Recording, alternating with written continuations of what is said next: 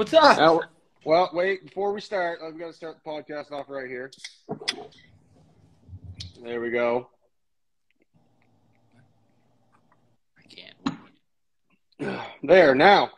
Well, How's good. she going, brother? Good, brother. Good. I'm right here with you, my man. See, I need to switch to the hard stuff because the old, the beer's making the dad bod a little bigger than it needs to be. I'm telling you, the vodka keeps you nice and healthy. It's potatoes. You're good. No, I heard that. It was like a lot of people, when I used to do the whole bodybuilding thing, it was only like vodka, water, and Mio. Yeah, 100%. 100%. I don't care how I look anymore. I'm married with a kid. If I want to have, I got a fucking Mike's Hard Fuzzy Peach over here. Getting a little sweet tooth tonight, right? Listen, bud, you already did all the hard work. You got the ring, you got the girl, so you can let it all go. You know. Got the 6-pack, got the wife, and then just started 100%. putting on the pounds. You got your, you're a dad. You get free passes with shit like that. It's like that the Dave Chappelle line. He's like, "Gotcha, bitch." I got the ring on it. You ain't going nowhere now. 100%. I tell Erica all the time, I'm like, I hope you're happy with what you got because I ain't going anywhere. Well, I just hide all the pens on the wife so she can't sign the divorce papers, so we're all good. That's right. Pens are not allowed in the house. How was work? Work was good. Long but good. Yeah.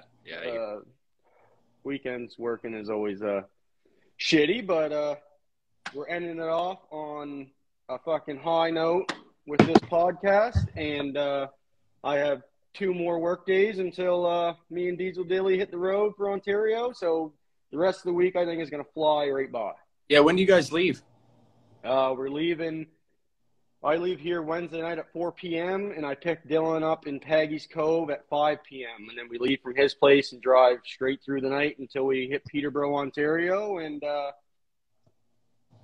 we're going to crash at a hotel whenever we get there, or if they're booked, we'll sleep in the truck because there is that the big power sports show going on down there. But then we'll wake up, go to Peterborough Power Sports. Everybody always talks about that down there, so it'd be nice to see the store, Yeah. And then hopefully meet up with some people from Instagram, have some drinks, have a good dinner, and go to bed early, wake up, and then head over to XM Army's place to start partying with everybody. So she's going to be a quick week. I'm so excited for everything. It's I hope it's going to fly by. I mean, I think the trip is going to be amazing, bro. I think it's going to be a good time.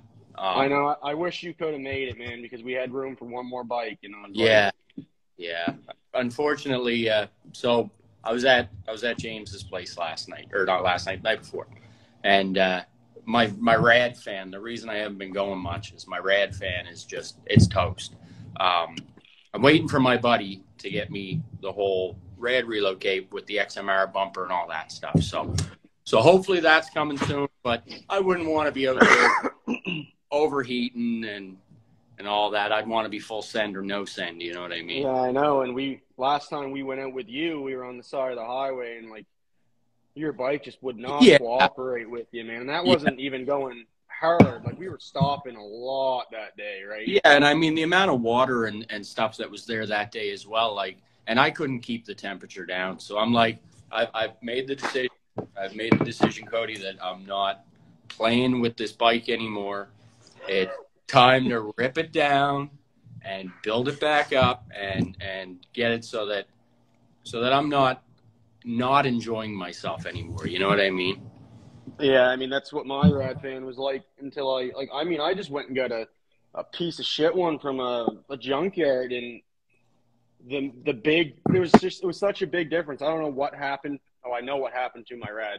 I dumped Biosol on it. I left it sit there for an hour, and then it destroyed my rad. Yeah. So don't do that if you use the Biosol product that I give you. Yeah, no. And by the way, that is the ATV owner's fucking holy grail is what that is. It is, unless you're stupid with it. I used to just glug, glug, glug, glug all over the rad and just watch it bubble. Yeah. I'm telling you, it's good for chickens and it's good for Can-Ams, man. That's right. Chickens and Can-Ams, that's how I roll. 100%, baby. But I apologize for the setup tonight. I'm not sitting behind the bars because my bike is at Double D detailing, Diesel Dillies. Yeah, He's going over it with a fine-tooth comb, getting her all nice and purty for the trailer ride. So just sitting at a desk in the shop, but it'll do. You caught me on the 4th floor of my apartment. To the whole world out there, no, I don't live with my bike, unfortunately, but soon. Yeah, and I would do it in the house. It would have saved me a lot of time, like doing the Wi-Fi extender and running cables and stuff. But I like to drink and I like to smoke, and I'm not a person that smokes in the house because I don't want nicotine dripping off the walls. And I got a kid in the house, so 100%. Shop is where it's at. Shop is where the dad can be free from any children and wives. And I love them to death, but free time is nice. It's the man zone, bro. Yeah. It's 100% the man zone.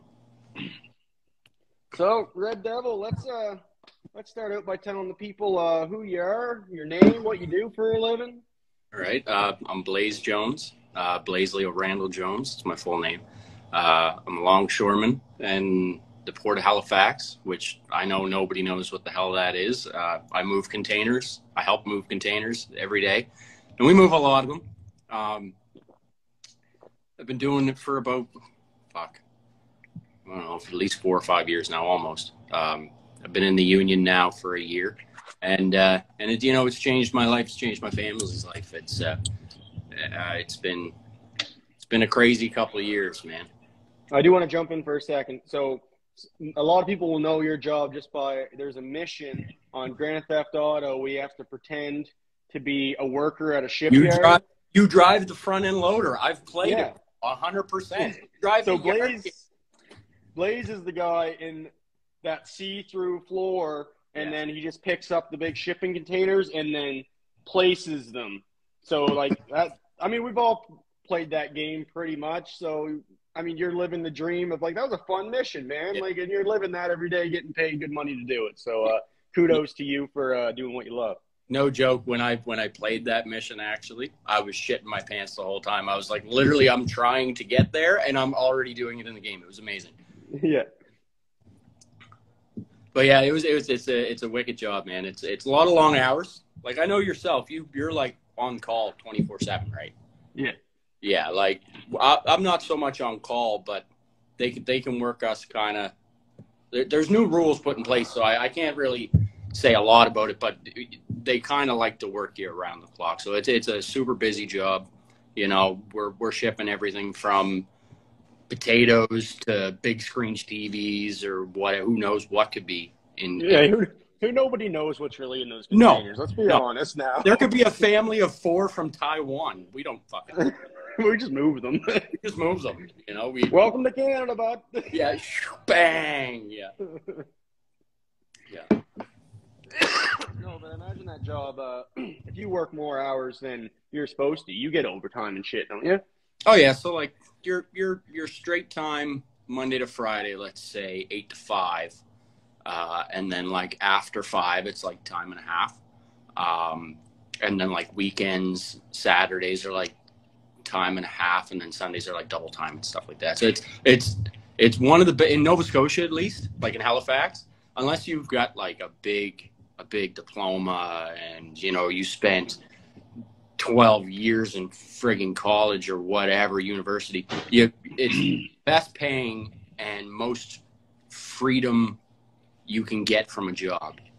And that's the thing, like a lot of people that, I'm not going to say everybody, a lot of people that go to university, they kind of look down on people who don't go get a higher education. It's like, okay, what are you going to do with your $20,000 arts degree in fucking Halifax? Like the trade guys, you can see that they're the ones making the money, and they're the ones who work their bag off all day, and they're not living with their fucking parents when they're almost 30 years old. So, I mean, there's some give and take. It's all what you want to do with your life. But I'm happy with my profession. I mean, I went to police school for a year and tried it out, hated it. Now I'm a chicken farmer. So it's shit happens, right? Listen, man, I don't hate on anybody as long as they're feeding for their family. You know what I mean? As long as they're putting food on the table, then they're doing exactly what they need to do. But I did the trades. You know, I have a CNC machinist I took at NSCC, and I didn't do anything with it. You know, it was just one of those things that I took it because I thought, you know, it makes the most money out of all the trades coming out of school, and you know, I hated it, so it was like, why continue to pursue it if I'm not going to enjoy it, right? Like, I'm a firm believer of if you enjoy your job, it's not really work. Do you know what I mean? And they don't really push that in school either, which kind of ticks me off. Like, there's like a few kids that go in the co-op classes that actually get to go out and do some trade work and learn how to do it. But they really push that university getting the degree. And I mean, there's not that many hardworking. I'm not going to say that. There's a lot of still hardworking blue collar guys out there, but I feel like it keeps getting more pushed to the side as the years go on.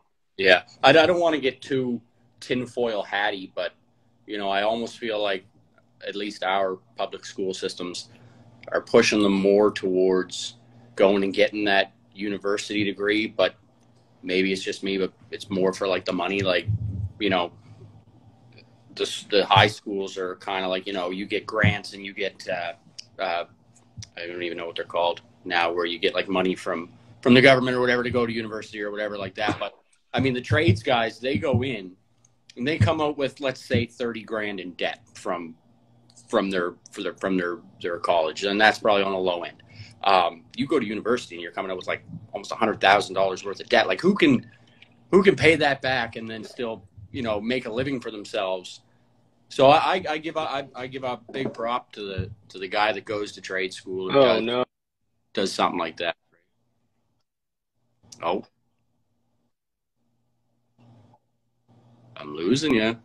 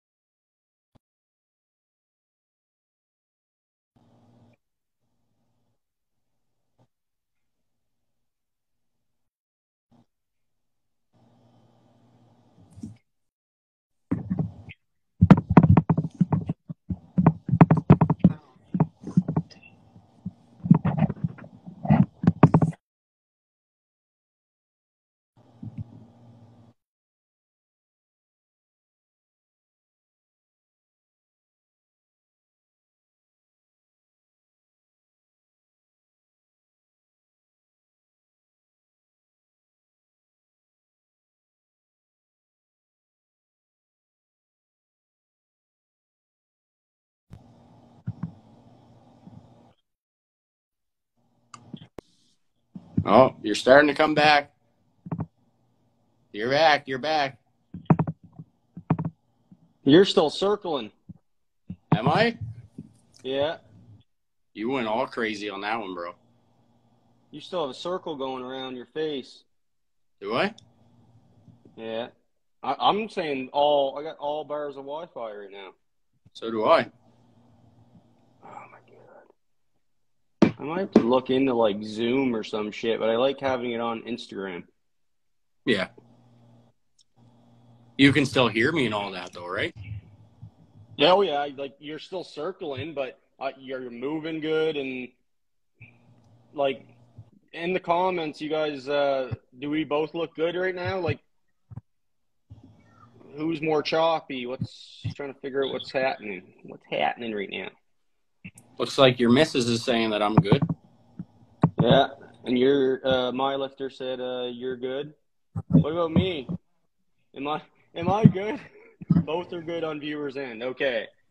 Whatever. I guess we're gonna have a little circling. As long as I don't look crazy, then whatever. It's all good. No, it's just like a tiny little gray circle. I see your face and everything. It's just I don't understand. It happened to me and Dilly too, but it didn't come back for me and Dilly, and then I had to retrieve it from my archives. But like we were saying, like my mom went to university right at a school to be a teacher, and she didn't pay that shit off until she was in her 30s, man. Like 100%.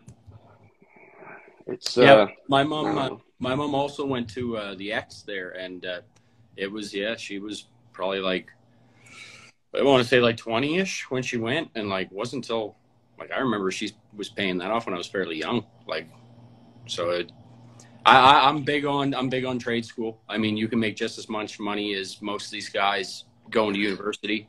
You know, start a business, whatever. You know, get good in your trade, start a business, and the sky's the limit for you, right? Yeah, 'cause I'm big on just follow your dreams. I don't care if you want to be an astronaut, pursue that shit. Yeah, Like I don't look down on what anybody's doing. Just do what you love, because if you have a job that you hate, I mean, I worked at McDonald's for 6 years when I was in high school and yeah. going through college. Like, I hated that shit, but it made me work a lot harder to get to where I am today. So just do what you love and you'll be fine. At the Yeah, end of the day, that's kind of why we all drive ATVs, because we love it, and it's what we it's do. awesome. What we do, man. Right?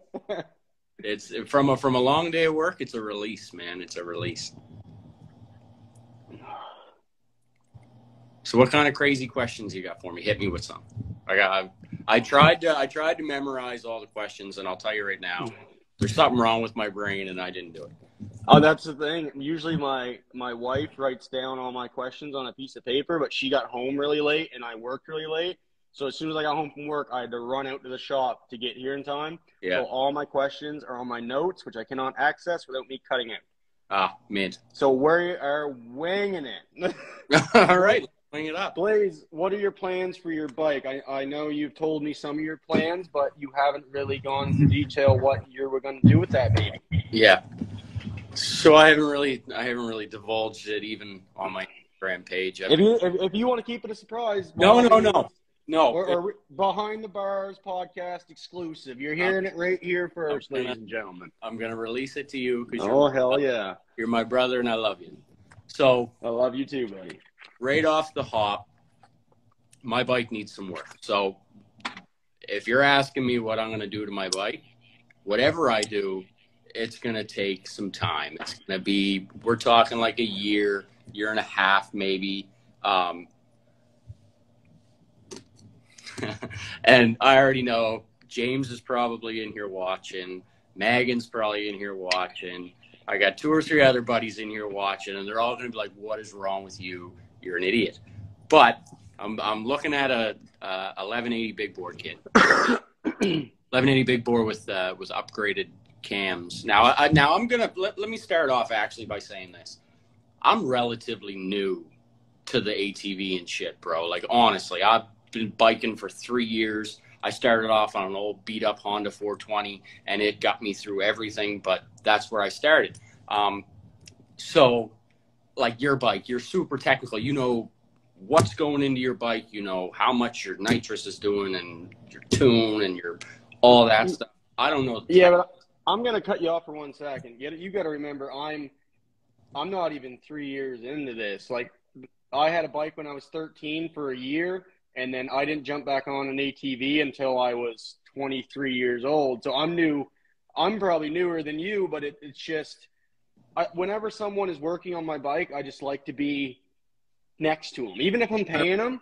100%. Just so I can kind of learn and, like, I don't know. You know what the internet's like. If you don't know something, then people jump right on top of you and they crucify you for being new. Yeah.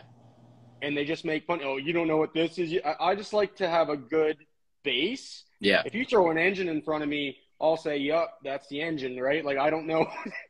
I hire professionals to do that shit, but it's still nice to know a little bit about, like, clutching and certain things like that. But at the end of the day, I'm brand new. Yeah.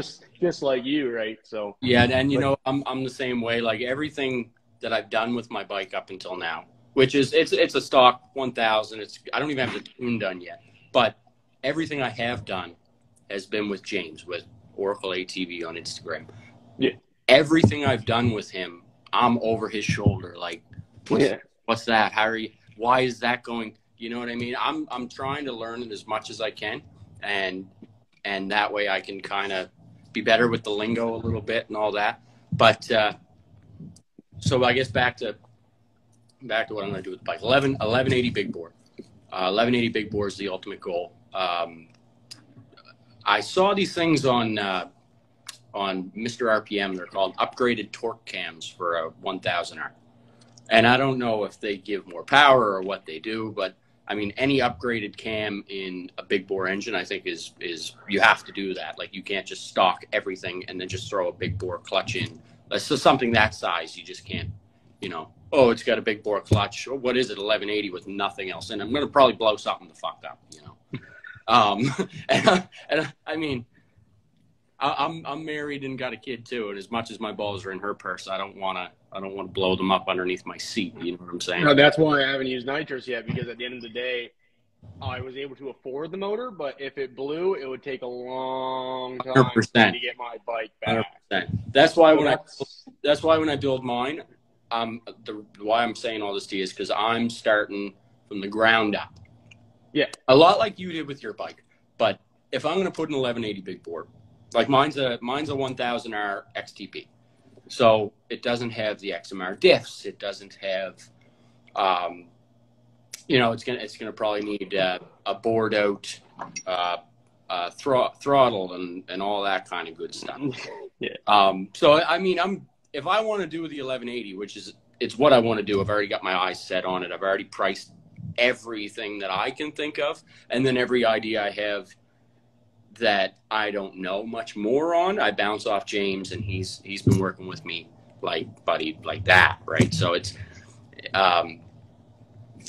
going to be a long process, but just put a turbo in it already. No, he won't let me. I'm telling you, James, if you're in here right now, James, go to Lee. He'll put a fucking turbo in it for you. He won't ask any questions. He'll just but hold on, turbo in it and say, "Here you go, Blaize. Have fun." If Lee does it, James won't fix it when I blow it up. I'm inevitably going to blow it up if I do it. I already know I am. You know, but no, everything my bike comes from the house of James. You know, and I believe wholeheartedly in that man. That's my brother. And I think when we're done, I think this thing's going to be insane. So actually, you have the STM and the QSC? Yeah. Yeah. So for clutches, I would go STM QSC, QSC primary, STM secondary. Upgraded torque cams, 1180 big bore. Got to get the tune done. It'll have a rad reload cape, but an XMR on an XTP, which I think is going to look really cool. And then assassinators, definitely assassinators on it. Probably going to have to upgrade axles, and when I with the rear diff, we had an idea. We were thinking about putting a Maverick rear diff in it. Yeah, you can get off Mud and Wheels, I think, and 100%. But now you also have to extend the bracket that holds it in place, right? Do you know what I mean? So there'll be that. So like I said, I think it's going to be a long build, but when it's done, I think it's going to be just a thing of beauty. But I am happy that you're going more in the performance department before you go too much into looks, because I did all looks first. Yeah. And my bike was gutless, and then after I finally got the motor in it, I was like, I could have been having this much fun all along. Like, yeah. I just wasted it on my bike looking better. It's like, yeah. I mean, it worked, I guess. I mean, I think it looks good, but I wish I would have went more the performance route like you're gonna do. It's just, it would have been a lot more fun. Yeah, well, and if you've seen my bike, but I don't know if you really looked at it. Like, my bike's in pretty good shape, but if you really look at it, Cody, it's beat up. She's Well, that's the thing about my bike. I mean, that's why maybe you should get a wrap, because my bike, I took the old wrap off it, and I was like, this bike was only like a year old before I put that wrap on, and it is beat to shit. Yeah. Like, don't get up close to it. Guys at Lingham, just watch it go through the skag. Don't come up and look at the fucking thing. 5 I feet will from push my you bike. away. Just stay back. Look at it from a distance. You didn't see that there. Just don't get close to it. No, I haven't done very many cosmetic things to it. A couple, Megan got me a set of stickers done up. I think I put halos on it. I put rock lights on. So I'm pulling out my rad there a couple weeks back to clean it out and checking my fan. Found out the fan was fucked. And of course, I took the inside plastics off of where the radiator and all that is. Well, I have rock lights, and I forget that I had my rock lights unhooked. And then we went out to the Skag down in Terrence Bay, and I'm, bombing through the Skag, and I'm having a good time. And I'm in the water, cleaning the bike off, doing some water wheelies, and I'm like, why the fuck is this thing blinking like the cops are here, right? Like, well, of course, it's just my tires. I have Outlaw 2s on, just ripping the fucking the cords and everything out. There's cords hanging out of the bike. Oh. The bike looks like it came from crack house, I swear to God. Like, it's bad. It's fucking bad. And James's comment down there, everyone look at the right lower AR. You weren't there that day, but when I sheared that axle off the spline in my diff, I don't know what we were thinking. We could have used a T-shirt or a rag to put over the A-arm, but no, James just grabs a rock. My brand new S3 Power Sports front A-arms, just powder coated. Bang, bang, bang.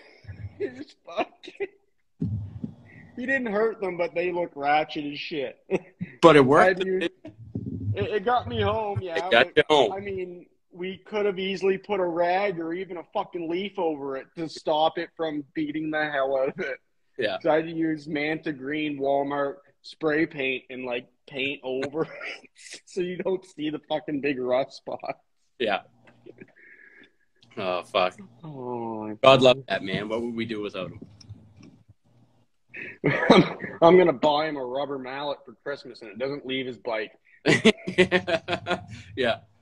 I can't keep painting my shit all the time when you keep smashing it up. In my new wrap, it doesn't color match all of the XMR stuff that my bike, like the original color, or any of the aftermarket stuff I bought. So now this winter, I have to fucking take everything off my bike and go get it powder coated to match the wrap because it looks a little silly to me right now. Like, it's not this color anymore. It's more of a John Deere green color, and it just bothers me. Yeah, I was going to say, I noticed it looked a little darker. But, I mean, I'm happy with the wrap, so I'll be able to deal with it. I'm not Diesel Dilly. I won't sit there and just fucking shake. Yeah. Because it doesn't look right, but OCD over it all day long. Yeah, no, I thought about wraps, but I don't know, man. I like that. I'm kind of old school, right? Like, I'm 34. I'm a little old school, and I kind of like that. Like, I got my setup black and red, and I kind of like. Which I love. I love that, by the way. Like, whenever I was gonna, like, when I was a teenager and wanted a souped-up car, go hang out in the Walmart parking lot with the cool kids. Yeah. My color scheme in any Need for Speed Underground was always blacked out car, red rims. Like, just your color match, like this color scheme you had, black and red. Yeah. It's beautiful. Like, it's clean. It's a clean, yeah.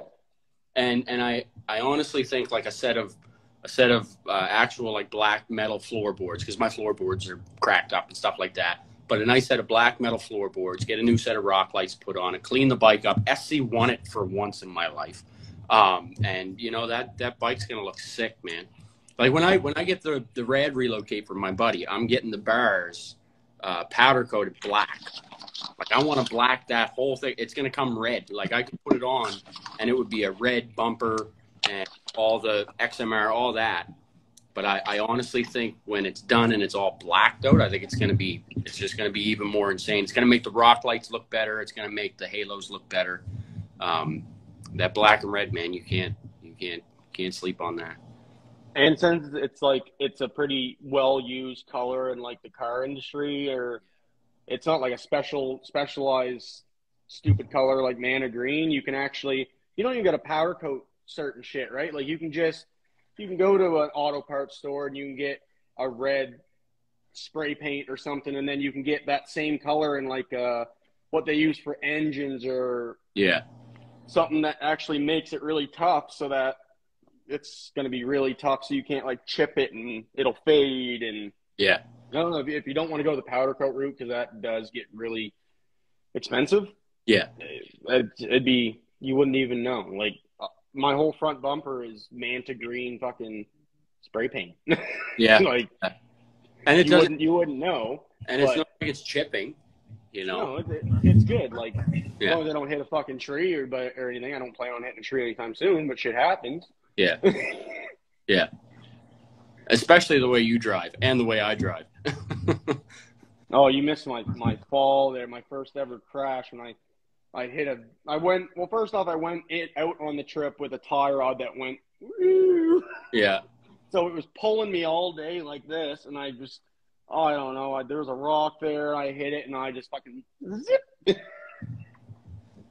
And then Dilly did the Dilly drop that's went pretty fucking viral on Instagram. He does a full headstand in the skag, and his head is completely under the skag. But he went so, like, when I saw that video, I was like, it was like he just went, like, stiff as a board and just boop, and flipped over his handlebar. Like, it was insane.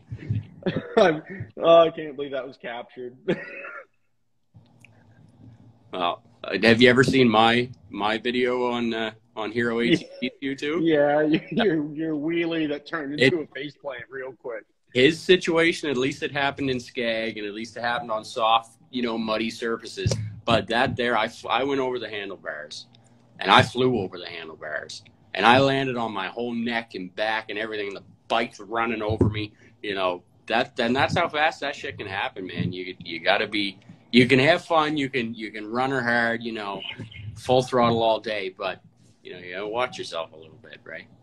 Well, me and the wife were talking about this. For anybody that's been in crashes, do you find for some, like, you go in slow motion while it's happening? Like, I was able to realize I was fucked and then kick myself away from the bike so it wouldn't roll over top of me. Like, did that happen to you? Like, so it kind of happened in slow motion, and you, like, I don't know, it's just weird. I've talked to some people, and they say that, yeah, it's kind of slows down. Like, life slows down, and you're able to kind of experience it or save yourself a little more, if that makes sense. So that one I just told you about, no, that happened. That was so fast. The next thing I knew, I was on my back. I've got another story for you that I don't think you've ever heard this one. Me and Erica, I had the Honda. I had my Honda 420. It was a kick shift. It had, I think, 4 or 5 speed, something like that. Anyway, we're down in Prospect. This is like 6 months into me owning this bike. I don't drive four-wheelers, never have. I bought a satchel bag. Like, it's like a back seat, but it's a satchel bag. So my wife, Erica, I put her on the back, and me, her, James, Megan, my buddy Sam, and I think Colton was there. I'm not sure. But anyways, and Devin was there. So we go to the other end of Joshua Slocum. Do you know Joshua Slocum at all? No? Okay. No, I just know the valley. Whenever I go to the city and ride with you guys, I just follow the leader. I have no fucking clue where I'm going. Thank God for GPS. Yeah. So Joshua Slocum's kind of like, it's a wicked trail, man, because it's like not only like the Mersey where it's like flat in spots, but there's also like some challenging technical spots, and then there's like just trails going off into the woods. It's an awesome spot. But when you get to the very end, there's this long run to the garbage dump, okay? And just before the garbage dump, before that run, there's this big, like, it looks like a gravel pit, an old gravel pit or something like that from like way back in the day. And I'm talking like hills, no word of a lie, that are like as steep as that. They're like almost 90-degree angles. Back to what you asked me there about, does it go slow-mo? I have Erica on the back.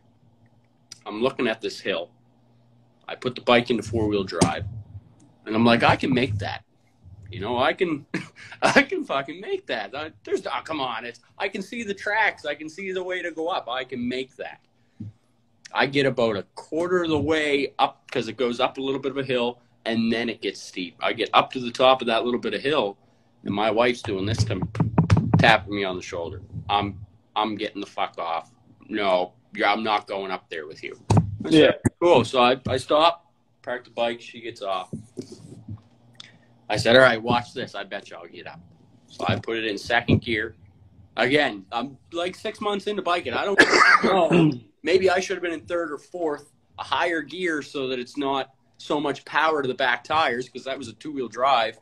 I had it in 4, but half the time 4 wouldn't work. So anyways, long story short, I pin it. And I mean, I fucking pin it. And it goes up so far. And the next thing I remember was the bike tipping. So the bike tips back on me. And in that 1 second where the bike came back and I came off it, it was like I was in the Matrix. It was crazy.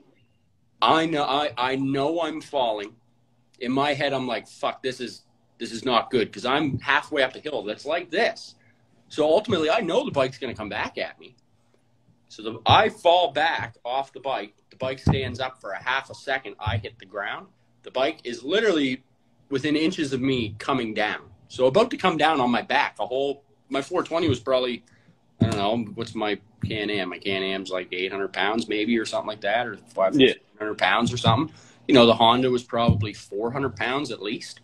So I land, the bike is coming at me, and it had to have been going slow-mo because I had enough time to get my hands and my feet underneath me and dive again. The bike lands, and now it's coming at me again.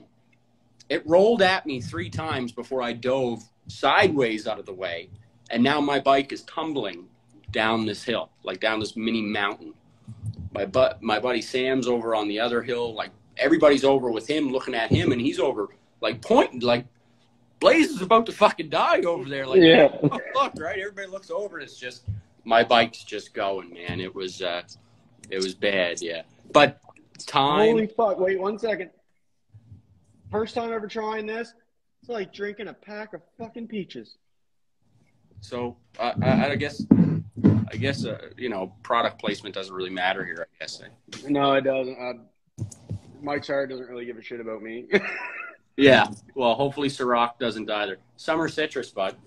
Amazing. But I'm just saying the best drink I ever had. They came out with it this year, I believe, is Mike's Hard Iced Tea. Okay. Now you can say, "Oh, Cody, you take your panties off, bud. You're a girl for drinking that." Listen, I enjoy my teas and stuff. Twisted teas is disgusting because it's so sugary, but the new Mike's Hard Iced Tea is just it doesn't have that sweetness. It actually tastes like you're drinking iced tea, and then next thing you know, you're 12 deep and you're just having a good time. So you're doing the hucklebuck and passing out your own juices. But that's the thing I never got into was the whole hill climbing thing. Like, I've always been scared shitless of it. Like, I won't even attempt. Yeah. I don't care what I'm driving. I will not attempt because I've just seen too many videos on the internet of people doing that and trying, and then their bike just helplessly tumbling down the fucking hill. Yeah. Yeah. No, since then, Cody, I'll get into some shit. I'll have some fun, and I'm pretty fearless. But since that day, man, I don't fuck with hills. I don't fuck with anything that can throw me off that bike. I mean, a lot of the times Erica is with me as well, and I mean, that's the last that I'll hurt myself all day long. But it's when I hurt my wife, or if I was to run into one of you guys, or my bike comes flying at one of you guys, I'd never be able to live with myself. Because I'm the one that did that because I was the one that was acting a fool. Do you know what I mean? Yeah. But since that day, no, I stay away from anything that's too insane. But the funny thing is, the only other times I've actually put my bike on its side or on its ass, my wife was on the back with me. Yeah. Because the back seat, you have that much more weight in the back, and we'd just be going through the trail. One time we were just going through the trail, and it was like a tiny little slope on the trail. And it was a rock, and I went up and caught the rock, and then the bike sat up sideways. Yeah. And then the other time we were leaving Mom and Dad's after playing cards with them all night. This is back when they used to live 30 minutes away from me. So we took the wheeler there. It was wintertime. We went and just climb over a snowbank that the plow pushed in their cul-de-sac. Mm-hmm. Got up, down like that. Yeah. And a lot of people haven't seen they've seen my bike, but it's not your average, like, 650. Like, me and Dad were almost shitting ourselves trying to roll the fucking thing to get it off its side onto its tires. Like, that's how heavy my fucking bike is. That's why I don't go riding by myself because God forbid that bike ever land on me, Where you're not going anywhere. I'm done, right? Like I never go riding by myself. I'll ride around the driveway or up the road, but if it's like mudding or going into trails, no. Yeah. No, I know that something could happen. It likely won't, but there's always that possibility. And me and you both have kids at home, so it's not really worth the risk. Yeah. No, and you know something that type of shit, when it goes wrong fast, man. It goes wrong really fast. You know, I'd tell anybody that is going to think of buying an ATV or is given one or anything like that, like ATV safety is number one, man, because you got a family to go home to, you got a job to go back to. You know, it's all well and good until one wrong mistake fucks your whole life up. You know what I mean? Yeah. And it can happen fast. So you just got to be safe. You got to, you know, don't put yourself in a stupid situation. But you know, it's easy to say that, but then you come ride with us and we're wheeling fucking 2 kilometers and, you know, over ruts and, you know, hitting snowbanks that are 5 feet high just to see how much snow puffs away. You know what I mean? Like, there's something wrong with us. I mean, Diesel Dilly always makes me nervous when I watch him drive. He knows what he's doing.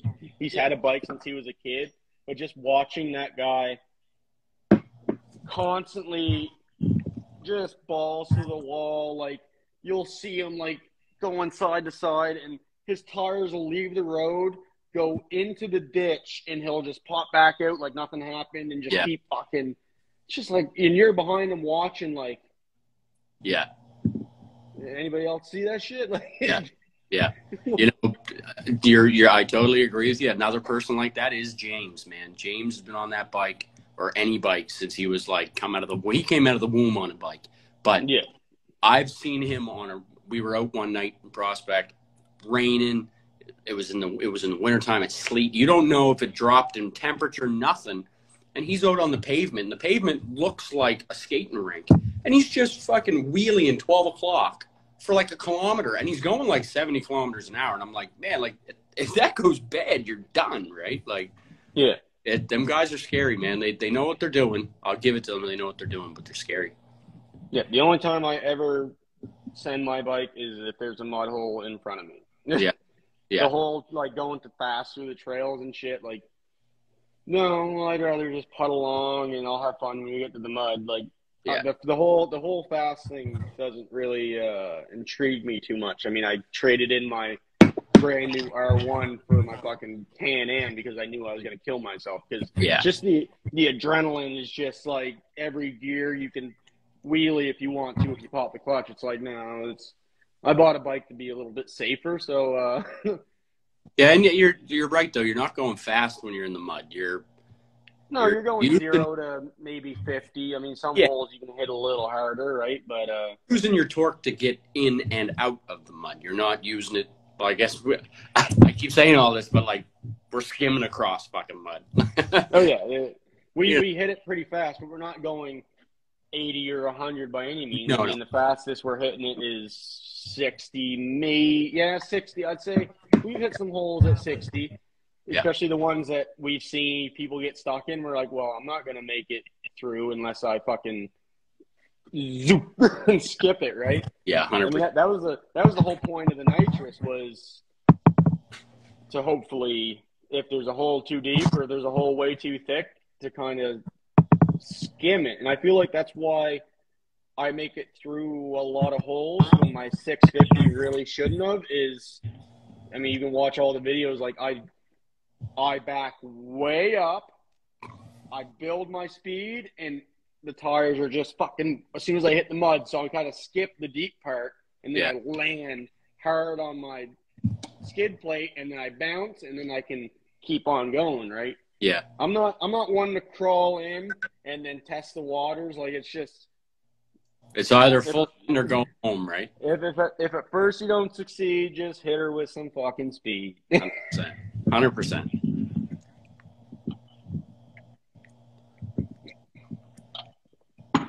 But we do need to we got to get the gang going soon, because it's been too long since our last ride. Yeah. I either need a fan or I got to get on my buddy. I'm still waiting to get this rad relocate. I could probably get a fan, a couple $100 just get a fan. But yeah, we do. I mean like the whole crew. We need to get everybody. We need to get. Yeah, and that's the really hard part, but I hope it kind of, I don't think any of our friends have kids in hockey. So I feel like wintertime runs would be the best. I know Lariah is currently pregnant, so that takes out her and Ty until that baby pops. And I guarantee she'll pop the baby out, and she'll love it, and then she will say, "Where's my Outlander?" 100%. 100%. I know it's killing her and Ty to be away from us and her bike. Yeah. But maybe a wintertime run sometime in November before shit starts freezing down this way. I know that sometimes we don't even have snow on Christmas. So, yeah. I mean, we got some wiggle room. And if I was you, I wouldn't do the rad relocate until you get a new rad. So, actually, this guy, my buddy, the rad relocate that he's got me is like brand spanking new. The back end of the bike got destroyed. It got hit by a car. And now I'm like, he's still got the front end of it is in like immaculate shape. Couple scratches to the bumper, but that's it. It didn't have very many hours on it, is what I'm saying. So for the money I'm spending on it, it's brand new, bro. It's the fan works, the whole 9 yards. So, I mean, in all honesty, you say November and all that stuff, but if that rad relocate comes Monday, it's going in by the weekend, and I want to go biking. Like, I've been missing it, man. I've been doing nothing but pounding it at work. You know, the one thing I do like is I've been able to spend some time with my daughter and all that, but you know, I'm missing it, man. I got that itch. But, yeah, that's the thing. Like, you need, I don't know about you, but it's an escape, man. Like, it's 100%. It's amazing for your mental health. Like, after I destroyed my bike, the Shubenacadie run last year in August, I didn't fix my bike, and I went 6 or 7 months without riding it. Like, you guys know, I didn't post on here or anything, and I was in a state of depression. Like, I get home from work, and I would not leave that couch. I was no fun to be around. You can ask my wife. Like, I was just in a state of depression because what we do is, it's my escape, man. Like, you work all week, you have a kid. I mean, you know, it's like you got to bath them, you got to feed them, you got to spend time with them, and you don't have any you time. Yeah. And so when I didn't have my bike for that long, it kind of, my mental health went to shit. Yeah. So I'm never allowing that to happen again, because this summer I really realized, like, I didn't even see any friends for 7 months. That's how much of a slump I was in. Like, I'd come home, sit on the couch. I watched all the SWAT episodes and seasons. Like, I didn't leave the couch. Yeah. I didn't see any of my friends. I was in a state of depression, and no, I'm never gonna let that happen again, because just hanging out with you guys, like seeing you guys, if I even only see you like maybe once a month or once every couple months, like that makes my month. Yeah. Like, you know what it's like. We're all a family, and I mean, you could have the worst fucking day and then hang out with you guys, and you're on top of the world. Yeah, you forgot all about it, right? Yeah, it's like nothing else matters but you behind the bars, just living your absolute best fucking life. Yeah. Honestly, my favorite part about biking is, like, I love slamming in the mud. I'm building my bike to be able to do that better and all that. But my absolute favorite part about biking is when all of us are on, and I don't mean a dusty trail where everybody's getting coated in fucking, you know, sand or salt or whatever, and everybody's bikes over here. I just mean the initial fact of, we got 12 of us in a line, and I know the guy in front of me has my back just as much as the guy behind me. Do you know what I mean?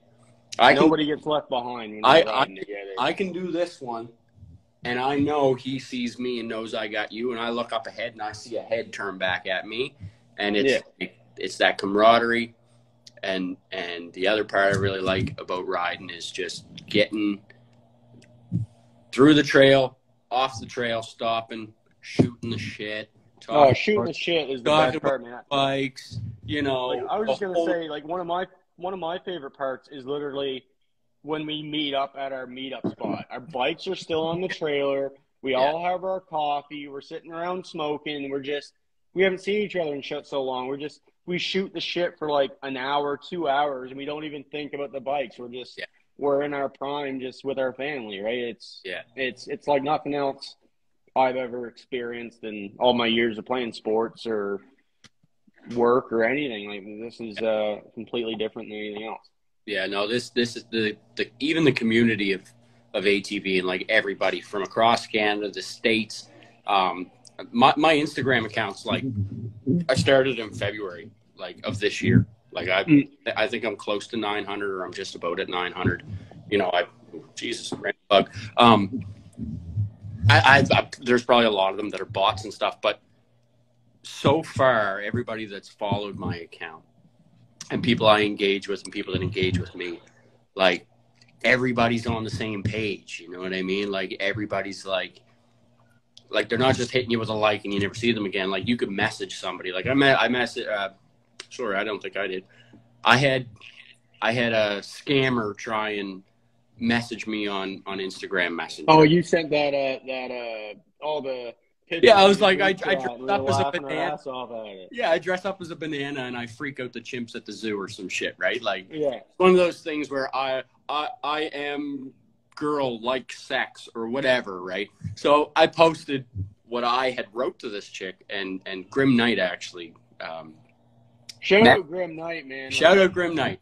He messaged me. In-person interview with him during Skagtober. Like, we've been voice chatting back and forth, and his car is actually down right now. Yeah. And he's like, I don't know if I'm gonna make it to Skagtober, man. And I was like, where do you live? He's like, just outside Peterborough. And I'm like, me and Diesel Dilly are staying in Peterborough Thursday night. I will come and get you. Yeah. Drive to your house. I have a flat deck. We can fit one more bike. I will fucking drive your ass to Skagtober. I said, You're not missing Skagtober over your car being down. You don't have to spend the money to get it fixed right away. I will pick your ass up and I will deliver you back to your house at the end of it. Like, come on.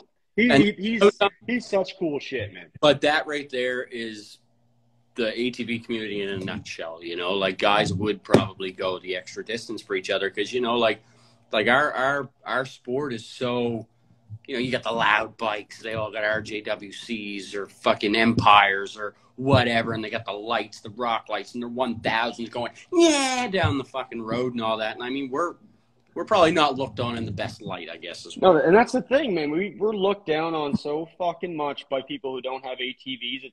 It's ridiculous. We're just judged for our loud bikes. Like, you guys just make noise. You're going up the road doing wheelies and that. At least we're not out fucking stealing your gas out of your car, your Cadillac converter. Like, this is our fun. Like, fuck off. But and I think that has a lot to do with why the ATV community is so tight. Like I said, with Grim there, he doesn't know me from Adam. He could have thought, you know, who's this guy? Created a random account, you know, Red Devil XTP. He's got 300 followers. Maybe he's a bot. You know what I mean? Yeah. And he's messaging going, buddy, that was hilariously like. Keep that shit up. And I'm like, that was pretty funny, right? And we had a conversation for a few minutes, and that was that, right? And it's just, you know, we're, like I said, man, all our guys, we stick together. You know, it doesn't matter what kind of bike you got. Doesn't matter as long as you're a good person, as long as you give a shit about the sport and about hanging out with people. You know what I mean? That's the main thing.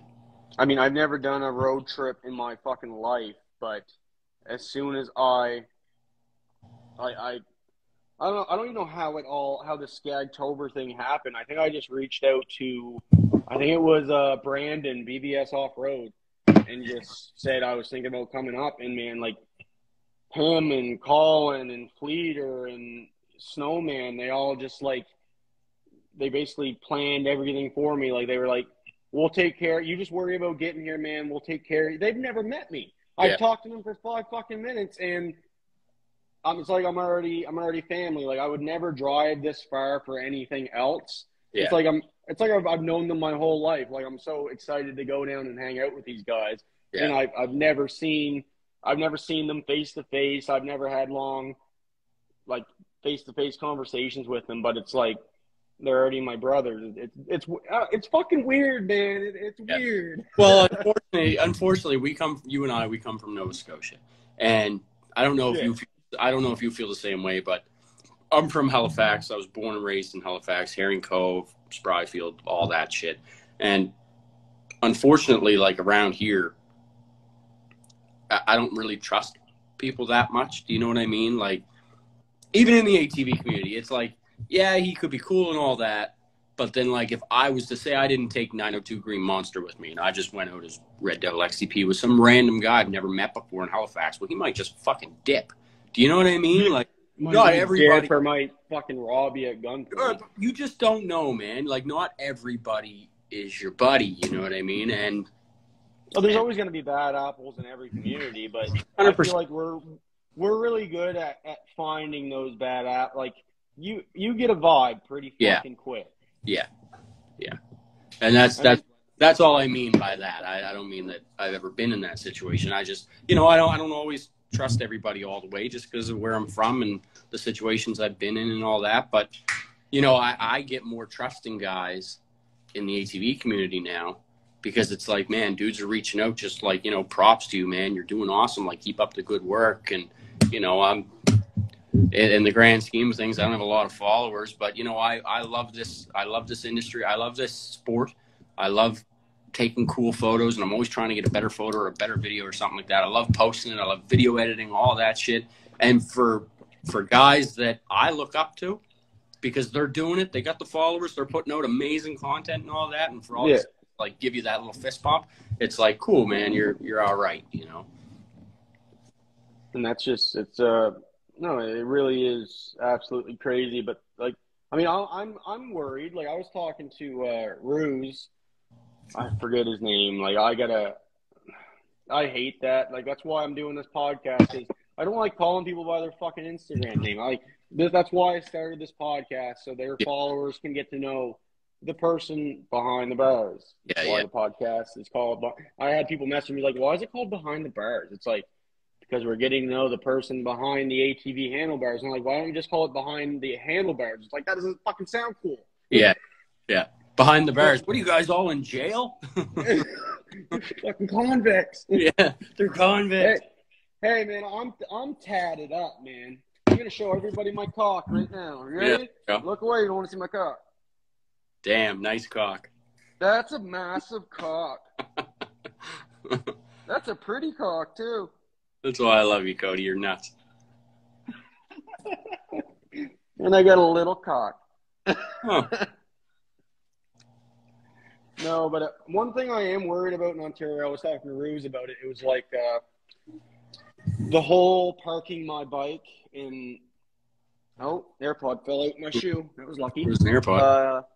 It's parking my bike on my trailer overnight when me and Dylan are inside the hotel sleeping. Mm-hmm. It's not going to be the ATV community that does it, but it's a scary situation. You know what I mean? Listen, you're in Ontario, man, and I've never been. Maybe I shouldn't even speak on it, but I wouldn't leave. I pick up my bike. So just so everybody knows, my bike does not stay where I live. I live in a 2-bedroom apartment, top floor, in an apartment building. I can't have my bike here. My bike stays in James Place. Unfortunately, even here in Halifax, I put my bike on the back of my truck with my tailgate up, ratcheted down. I take my bike my key in the fucking house, and I'm still sitting there at night going, is somebody going to steal my fucking bike? Man, I'm telling you, I understand completely because I picked up Dilly's bike from Go Power Sports. Yeah. This is the day we met Backcountry Power Sports. So I picked him up in Sac Vegas. He unloaded his bike, put it on his truck. He backed the truck up to a big light pole so that there's no way anybody could get that off of his. Like, you think I would go downtown Halifax and park the fucking bike there and just go out and party? Not a chance, man. No. And I'm not even from Halifax, but I hear enough from you guys, and I see enough on the news, and I mean, you can look at the news and see that Toronto's pretty more fucked up than Halifax in some areas. So it's like, I'm going somewhere I've never been before. I'm just entering entering it in my GPS, and I'm driving there. Like, I don't know what to expect, right? Yeah. So we were gonna go with my friend. My friend has like a tiny aluminum trailer, so we were gonna put Dylan's. We're gonna put Dylan's bike on the back of my truck, and then I was gonna go on the trailer. But then I was thinking, someone could easily walk up, 2 people, pick up that trailer off my hitch, and then transfer it over to theirs, and then there goes my bike. And people say, well, you have insurance for a reason. Well, my bike is only insured for $20,000, and I'm sorry, but that's not worth it to me. No, it. Not only is it a bike that you enjoy and you love, probably worth more than $20,000. You know. Yeah, and even in it, I couldn't even go get a bike for that price. Like the bikes down here are out the door with warranty for a 1,000 Renegade is 28 fucking grand. Yeah, think about it. My used 1,000, I paid cash for mine, and I got mine for 13.5. And that's used. It had like 25 or 2,800 kilometers on it or something like that. You know, they're crazy prices down here. I mean, you know, you got to deal with that kind of stuff anywhere. Is that some idiot could come try and steal your bike, you know? But I honestly think you'd be fine. You know, them guys down there, they know what they're talking about. You know, you're probably not going to be up in a hotel on Crack Alley. Do you know what I'm saying? Yeah, I don't even know where we're going yet. I booked the Lakeside Inn next to Colin's house for Friday night, Saturday night. But me and Dilly just kind of went out on a limb and said, you know what, let's just leave a day early. That way we're not driving all night Thursday and then arrive Friday. We won't want to party. We won't want to hang out with anybody. We'll be fucking sitting there with a beer in our hand just sleeping, right? You're going to need some rest for sure. So that's why we're going a day early, but we're going to be in – I don't even know what Peterborough looks like, for fuck's sakes. So I don't know if it's a big city. Is it a small town? Like, what am I getting myself into here? And I'm going to get controversial for a minute and say, fuck the Canadian government, because I can't bring my 9mm with me. And I'd feel a lot safer if I had my 9mm with me. Yeah. I mean, someone can walk up to you and rob you at knife point. Like, I don't know what kind of place we're going into, man. Yeah. I'm not worried about the Lakeside Inn because, I mean, that's out in the fucking boonies. So now that'd be like me down here. But even down here, man, we've been having – it's like every night I look on Facebook and someone's bike's been stolen out of their fucking driveway or out of their shop. And it's like the world's going to shit in a hurry. And one of our crew is going to be on the receiving end one day. I hope it's nobody on our crew, but – you can see it in the ATV community. Like, people are losing their bikes and shit. And it's scary. Yeah, it's unfortunate, but, you know, it's one of those things you almost just can't control. Now, I thought you guys were getting an enclosed trailer for your bikes. That's for my sponsor, Backcountry Power Sports. Shout out Backcountry Power Sports. That's for us next year. That's for our crew. That's right. We're gonna plan to go up to Skagtober next year. It's gonna be probably won't be Skagtober. It might be their summertime Skag run. But yeah, he's gonna lend us his enclosed trailer. It's a full shop with tools, TV. Really? So Wicked. I mean, we're already set for that, right? How many? I had. I think he said it can hold 4 bikes. Oh, wicked. It's that's where he does all his work out of. He doesn't have a shop. He has a massive enclosed trailer that has a TV and all of his tools, and you can just work on everything in there. Wicked. So there's 4 bikes taken care of right there, and then it's not that hard to get. I have a trailer. I mean, everybody we drive with has a fucking trailer, right? Yeah. You know, if you put 4 people in the truck, it's really cheap gas money, and it's really cheap hotel stay, and everything's cheaper. So the Can-Am gang, I like to call us that crew from the 902, patent pending. We're going to be up in Ontario next year, the whole crew. I don't care. Mariah's going to find a babysitter for her kid. You're going to find a babysitter for your kid. James is going to find a babysitter for his kid. I'm going to find a babysitter for my kid. And we're all fucking going up there. And we are meeting everybody and experiencing this as a family next year. Yeah. It sounds good to me. Now, something else we have to do. We have to go to Newfoundland. We have to do the Newfoundland run. Honest to fuck. So many people hit me up about that. My close friends from down here, that's like, everybody wants to do Newfoundland, man. Like, a lot of people might not know about Newfoundland, but their trails, like, you can drive up the road there. 100%. So me and Erica were in we were in Corner Brook there a couple weeks back. We went for 2 weeks. We went to go visit her dad and all her family and all that. To let Kira get introduced to her aunts and uncles. So we go down to this bar. It's bar's called the Hue and Draw. And I'm sitting there, and I'm having a couple craft beers and stuff like that. And I look fucking over, and here's buddies pulling up on the side-by-sides, four-wheelers, the whole nine on the main drag. I'm like, oh, no. Oh, no, I fucked up. I should have took my bike, because I could have left her dad's place and just drove me and Erica to the bar on the back of the Outlander. Rock lights going, halos going, wheelie down fucking Main Street. You know what I mean? And that's the thing. You like Backcountry just said in the comments, you can literally, you don't even need to bring your fucking vehicle.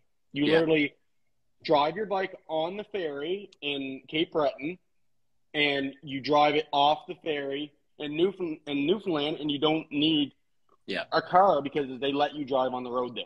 Yeah, 100%. You get off the boat, and now you're pretty well just straight to trail. Like, you can't just drive down the highway with your four-wheeler. It's like an actual rails and trails like we have here. And it goes all the way down to Corner Brook. Like Corner Brook driving my truck was 2 hours and 20 minutes, something like that. So you're talking like, 3-4 hours, maybe biking to the nearest town, but it goes all through Newfoundland. So I think it'd be wicked. I think it'd be a good time. I think it'd be it's something that's close. You take a week and go for a week and come back. It's not a long drive to get there. But even if we can't pull that, I did a Cape Breton trip last year. There's so many Airbnbs down there right on the water. We got one on the water, and I'm telling you, man, it sounds like the same as Newfoundland. We were driving up the road, going to the grocery store on our four-wheelers, and then you get on the trail right next to the Airbnb, and you could go all day. You could bring 3 gas jugs, and you could keep on going. It was absolutely nuts. Yeah. And that's only 6 hours away from me. It's 5 hours away from you. I mean, if that's not even a day trip. We could leave in the morning, get there by lunchtime, and we'd have a full weekend. You wouldn't even have to take time off work if you didn't want to, right? Yeah. So, I mean, that is also an option for a big. We're going to Ontario, the whole gang. But 100%. If we wanted to be spontaneous and be like, let's fucking get wild this weekend and do something crazy, we could be like, okay, it's all of our weekends off. I don't know how that works, but all of our schedules line up together when we all get the same weekends off. We can just head down to Cape Breton, get an Airbnb. It would cost $50 a person by the time you have that many people, and just fucking ride. Yeah. Like, it's such beautiful country up there, man. Like, yeah, I think we need a lot more. Like, we do our mud run over in Kennecook, and we go out your way out in New Minas and all that, and we go to Prospect. I think we should try and venture out farther, like New Brunswick or Moncton or wherever, right? Like see what Nova Scotia has to offer. Like we'll do next year, bro. I got you. I'm coming to Skegtober, whatever you want to plan. By the way, we're doing that Newfoundland trip that me and her do every year, 2 weeks every summer. That's, go visit her family and all that. I'm taking my bike up next year and all that. And we're going to probably do it like mid-June. So I don't know how that works for Ontario's summer run. Maybe it would be better if we did Skegtober if we all went. Do you know what I mean? Yeah.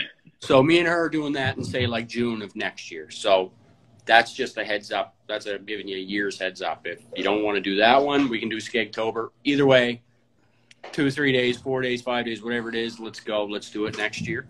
I'll start putting it in the notebook now because I've been watching some of the videos from up there, and it just looks insane. I think you guys are going to have an amazing time. Yeah, the only time I'm busy next year that I have planned is me and Dilly are going down for Osta Cruiser's May long weekend run. Oh, yeah. So we have to take 10 days off work because it's a fucking 4-day drive to get there. Yeah. Yeah. So that's the only thing we have tying up our schedule. That's literally May long weekend. We have all summer and then 3 months in the winter because Nova Scotia, we don't really get that much snow. Yeah. Well, knock on fucking wood. That'd be cool too. That'd be really cool too. But I think, spreading out, seeing what Nova Scotia has to offer. And even New Brunswick, man, like I grew up for the first 13 years of my life in Fredericton, driving on the back of the bike with Dad. And Yeah. if you guys ever wanted to go an hour past Fredericton in New Zealand, hillbilly country, I mean, I can get you from trail to trail to trail, and it's really nice. New Brunswick trails are awesome. You need a pass to be on them. We wouldn't because we're just visiting, but Yeah. they're all groomed. They're all beautiful. They have snowmobiles on one side, ATVs on another side. Yeah. I mean, it's Nova Scotia, I believe, is so far behind on the times when it comes to ATVing. I mean, we don't get new trails. All of our trails are getting shut down, left, right, and center. Yeah. And at-vans trying to come in and take over. It's just, yeah. Which, if they're going to do good for the community and they're going to maintain our trails and help get us better access points and stuff like that, I'm all for it. But right now, they're just trying to make rules and kick you off trails and make you get a permit to drive your fucking four-wheeler. It's if you don't pay for the pass, you can't go on. Yeah. Now, like, I agree with you totally. If they're going to put some money into the trails and do all that kind of stuff, then power to them guys. You know, but they gotta put something in front of us that shows that they're not just talking out of their ass. Yeah. And I mean, I'll pay $50, $100 a year to drive on good trails. Yeah. You also got to give them a little bit of a benefit of the doubt because I mean they're just starting out, you know. So it's a lot of it's probably cutting their teeth, learning what they can do, what they can't. You know, focusing on this when maybe they, you know, it's them guys. Hopefully they're doing the right thing, and it's not going to stop me from riding the trails. Is all I know. You know. Oh, I know, but at the same point, they go on groups and say we're hosting a driving lesson so you can get your ATV license. You guys better come because DNR is going to get you if you don't. And just they're shoving it down your throat. It's like there's 60-year-olds and 70-year-olds that have been driving fucking ATVs for 40 years. You really think they're going to go get a license? Yeah. Or even someone that's been driving 10 years, 5 years? No. Yeah. You can't just throw this at people last minute. Like, yeah. I think if you're gonna just make guys pay for the pass, you know, pay for the pass. If it's that big of a deal, pay your $30 or $50 to at-vans. You get your pass for fucking a year or 3 years or something like that. I don't think that license thing's gonna fly. Nobody's gonna do it.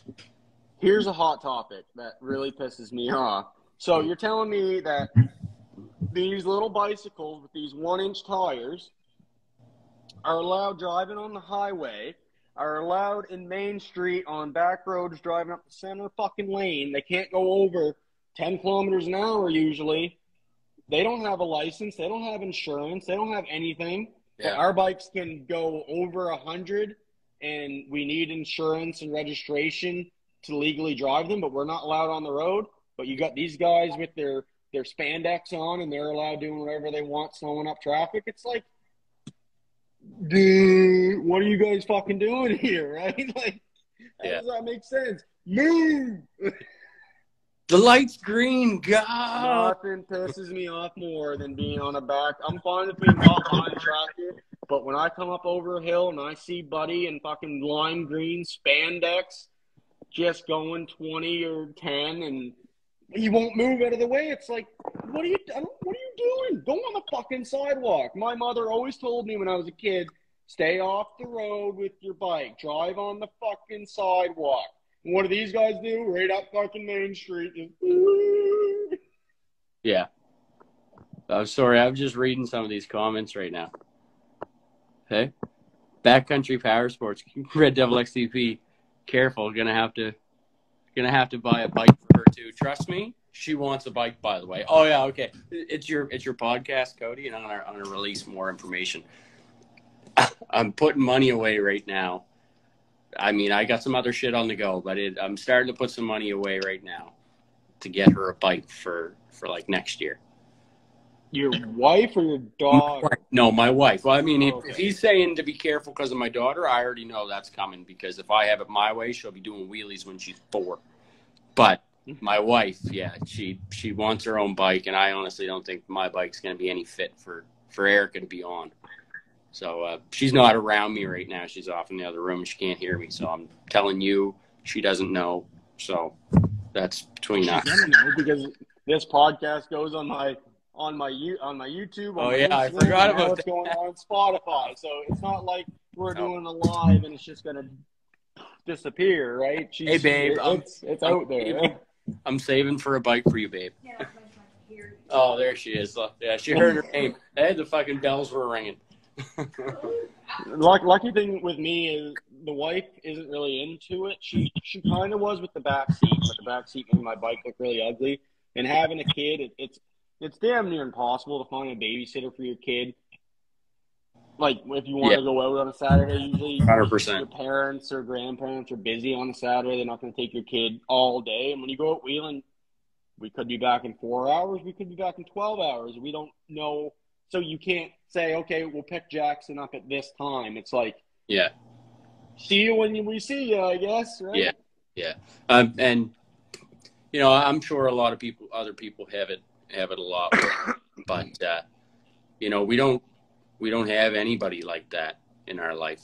You know, my dad takes her and stuff like that, and you know, he's kind of, but he's getting older and stuff like that. My mom passed away a couple of years ago from cancer, and her parents live in Newfoundland, so it's, you know, we got my sister, and my sister Rose, she's a godsend. Every time we need some time for us, or we want to go biking or something like that, we give her a couple days notice, and she's always there to help us out. But you know, like it's a tough one. Like if you were to call me up tomorrow and Blaize, let's go biking at 10 a.m.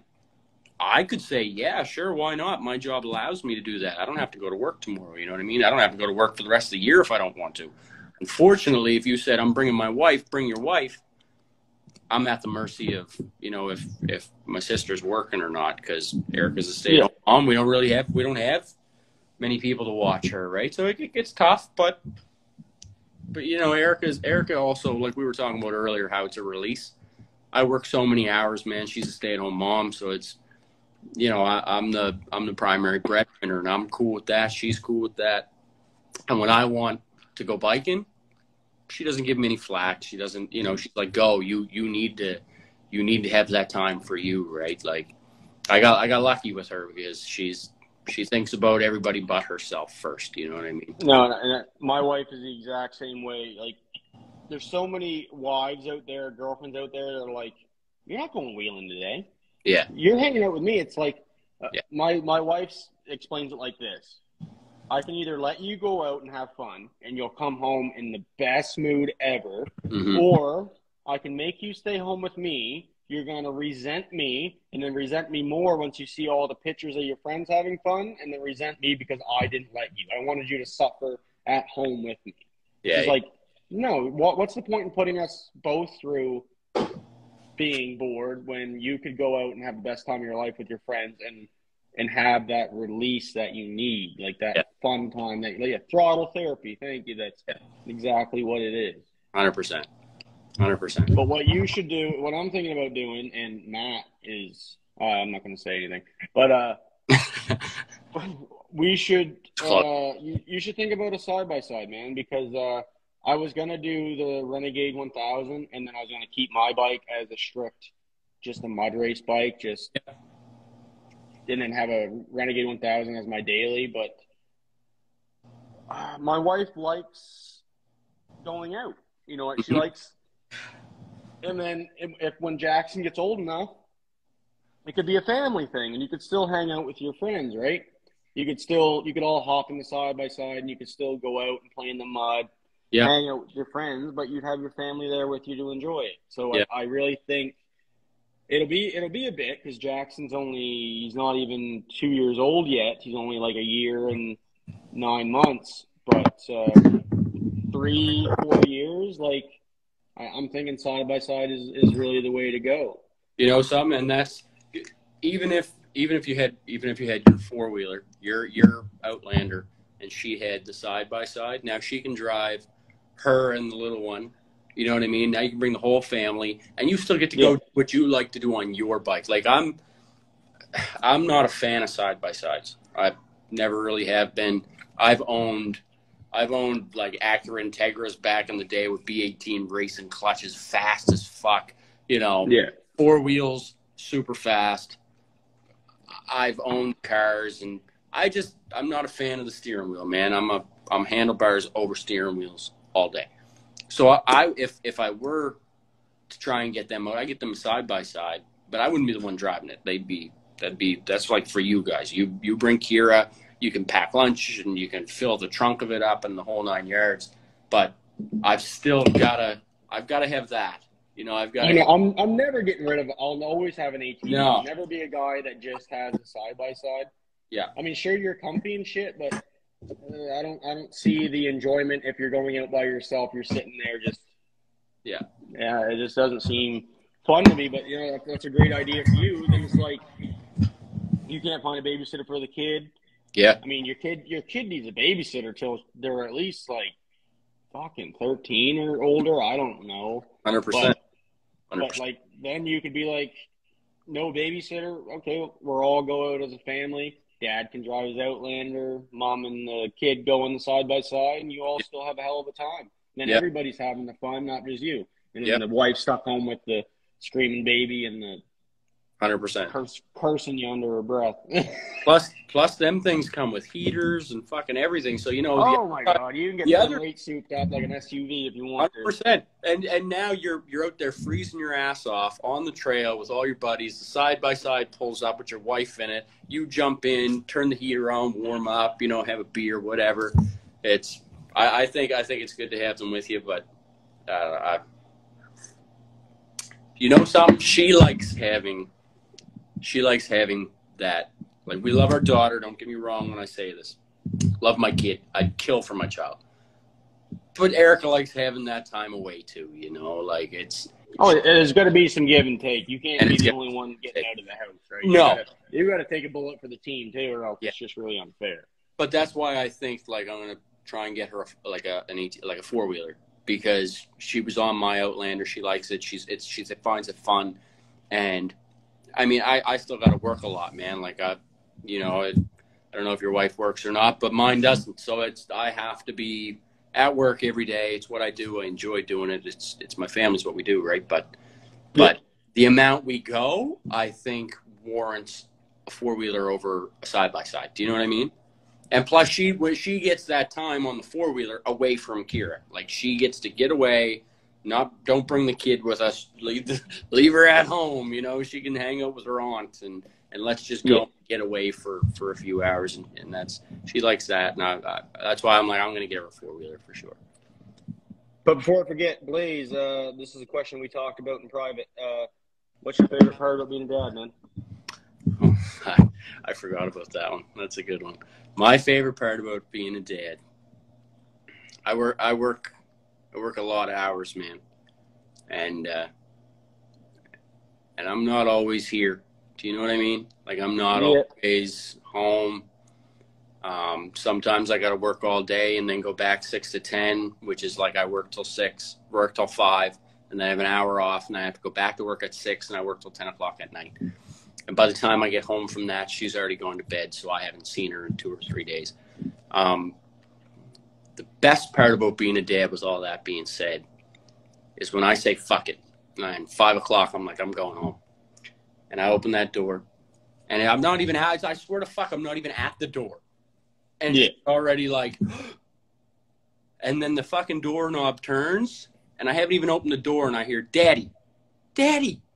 And she comes flying over, bro, and like latches onto me with the biggest hug and wants a kiss.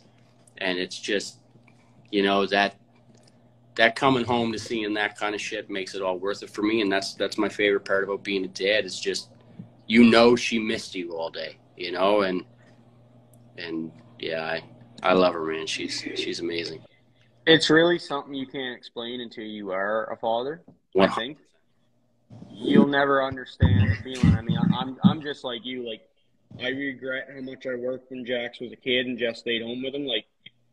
Like you said, like I'm 70 hours a week. Like I bust my ass, and I'd go to work before the kid gets up. I'd get home and the kid's asleep, and I miss so much when he was a baby. Like, it's like first steps or first words or just shit like that we miss as dads that kind of get taken for granted. And you look back and you're like, fuck, man, like I wish I didn't have to work, but you're doing it for your family, right? So, but the only way to explain it is I love my wife to death. We've been together 6 years, and I shit you not, we have never got in an argument or a fight in 6 years. Yeah. Not a bicker, not like that's pretty fucking impressive, man. Like I love her to death, but if there was a bus heading towards us and I could choose her or Jackson, she's going in front of the fucking bus. Unfortunately, yeah, 100%. Yeah, I love her more than anything in the world, but I love that kid a little bit more. And that's where that part of you can't explain it comes in, because listen, I love my wife, my brother Matt. I got a close friend of mine, Matt Fenton. He's my brother, man. I love that motherfucker. He is my go-to guy. You know, unfortunately, I love him so much, but I don't. You know, my kid, him. Sorry, bro, you're going for the bus. You know what I mean? My wife, sorry, bro, you're going for the bus. I'll tell you right now, my grandmother. Sorry, Nana, you're going for the bus. I'm sorry. It's the whole world. Guess what? That's the whole world. All going in front of the fucking thing to save my kid. 100%, 10%. It's different. It's a different connection. You know, it really is. It's a different connection. Oh, it's a mini you. It's a mini your wife. Like it's both of you blended into this beautiful little fucking human being that's so innocent and just melts your heart when they look at you or you come home like you said and they look at you and smile and go, Dada? Yeah. Dada? Yeah. It just makes you want to cry. Yeah. She's a hard one to deal with, but she's got her mother's looks. She's got my attitude, and she's cute as a button. She's the trifecta. It's like that picture that Megan got our kids' first time meeting each other, and they were running down the driveway holding hands, and she got that moment, that special moment between them. That was pretty. It was pretty sweet. And that shows you how innocent they are, right? Like they're just, your son's very good with kids, like young children he doesn't know, and Kira's the same way, and it's when you get two kids like that together and you just see them off, oh, here, hold my hand and we'll run, and here's a flower. Not a care in the fucking world. Not a care in the world, no. How a lot of us should be living our lives, but unfortunately it doesn't happen that way. Now, you said you and your wife have been together, 7 years? I believe it's 6 going on 7. 6. Married for a year and a half. 6 going on 7. You haven't really fought. We've never gotten into a bicker, an argument, flipped out at one another. Just never in our lives have we. We're just both very, kind people. Like Jax, if Jax sees a stuffed animal, he picks it up and kisses it. Like he's not. Yeah. Your kid is what he grows up around, or what she grows up around, whatever. If your kid sees you and your wife always screaming at each other, guess what? Your kid's going to be throwing 100%. Tantrums and screaming 100%. Or, so we don't, all our kid sees is love. So whenever Jack sees another kid, his first instinct is to walk up, hug, and then, no. Yeah. So, and don't hate on me for this, all right? Because we've been together for a while. Don't hate on me for this. What am I hating? I'm pretty sure we've been together 10 years, right? No. What is it? Actually, we missed our anniversary this year. Oh, did we really? Oh, fuck, I'm in trouble. I missed the anniversary. Well, actually, it happened. Oh, okay, so I'm off the hook then? Yeah. Okay, so anyways, how long have we been together for? We're together 11 years? 12. 12 years. I didn't mean that to sound like, 12 years. No, we've been. So you said, yeah. So you said 7 years, you guys haven't fought, all that stuff. We've been together 12 years. We fought once. We fight more now that we have Kira. No, but we don't fight. We don't fight. Anyways, we don't fight. We had one fight. Kira's my first child. I haven't had any before. I haven't had any since. We're in the hospital. Yeah, I'm going to tell the story. We're in the hospital. Erica had just given birth. They put us in a room, paid for the little fucking room they give you. Yeah. we're in there, and they bring us in all this stuff, formula, the whole 9 yards. Erica didn't want to breastfeed, anything like that. I said, you don't want to do whatever you want to do. It's all good. So we start formula feeding. Again, it's my first kid. I don't know what the fuck I'm doing, man. I'm like, I don't even know how to change a diaper. I don't know what I'm doing. Yeah. Anyways, they're like, you have to feed the child every, few hours because they're newborn. So we're doing that and feeding her and feeding her and feeding her. And she would just puke it all up, man. And she wasn't keeping it down. And we're like, we got discharged from the operating room at like 6 in the morning, 6:30 in the morning, 7 o'clock. And by like 7 o'clock the next morning, Kira hadn't eaten, man. Like she would eaten, but she was puking it all up. She wasn't retaining anything. And bro, broke down because I'm like, we're fucking horrible parents. I don't know what I'm doing, blah, blah, blah. Losing it at her. She losing it at me. Fuck you, all this other stuff. We took a breath. We walked away. I went down for a smoke. Took a breath. Come back up. Apologize to each other. We'll figure this out. We'll figure this out. I said, fuck this. I'm going to see a nurse. I find the nurse. I bring the nurse down. She's the head nurse. And I'm like, she hasn't eaten. You guys are telling me that if she doesn't eat, we got to stay another night. Erica wants to go home. She's had enough of the hospital. She's like, well, have you been burping the baby? We're like, get the fuck out of here. No, we haven't been burping the baby. No, buddy, I swear to God, the next like 6 hours, she'd eat, I'd burp her, she'd do a big burp, keep the food down. We were gone within like 6 hours from that. Because it's not milk. It's not milk at that point. You feed them the like formula, like Pablum or No, they made us do what was it, Erica? Infamil? Yeah, Infamil.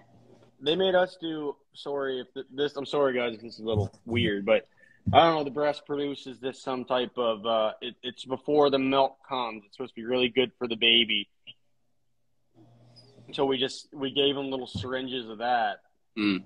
It's from the female. Like Jess didn't breastfeed or anything like that either, right? But they made us do that, and it was. I don't know. It was good. Did you burp the baby at least? Colostrum, yeah. We burped the baby. She read all the baby books and all that fun stuff. I didn't. I just kind of winged it. Yeah, 100%. I was like, oh yeah, I know what I'm doing. We're like, we don't need baby books. But I'll tell a funny story. The wife might kill me for this, but it's funny. She's down there watching right now, so. So it's our first night there. Jax was he came out yellow. I forget what that's called, but so when we held him, jaundice. Yeah, he's very jaundiced. So when he came out, we had to wrap him. We couldn't go skin to skin. We had to wrap him in a special UV blanket so that the light would cure the jaundice. Mm-hmm. So we weren't even allowed to go skin to skin. Like that was like probably one of the hardest things in my life. Like your kid just pops out and you can't even hold him to your chest because he has to be wrapped in a fucking UV blanket. So we're sleeping. We have this chamber in our room. It's a big chamber with UV lights that shine down on him. And he has these goggles over his eyes so it doesn't blind him. Yeah. So I'm sleeping and then I hear, Jess went to take Jax out of the chamber and she was so tired she fucking whacked his head off the top of the fucking chamber door. Oh fuck.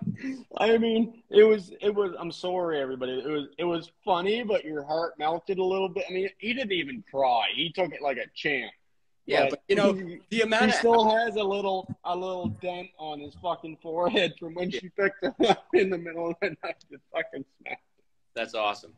Now, in the first bit of parenthood, you know yourself. You're up 24, 48 hours straight. Like I couldn't sleep in the hospital. So it's like they give you this little fucking a cot. It's a pull-out couch. You got a cot.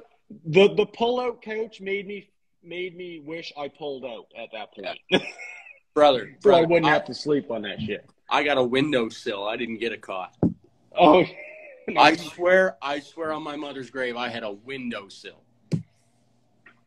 No, I would have told the woman to scoot over at that point and said, "All right, darling, I'm coming in with you."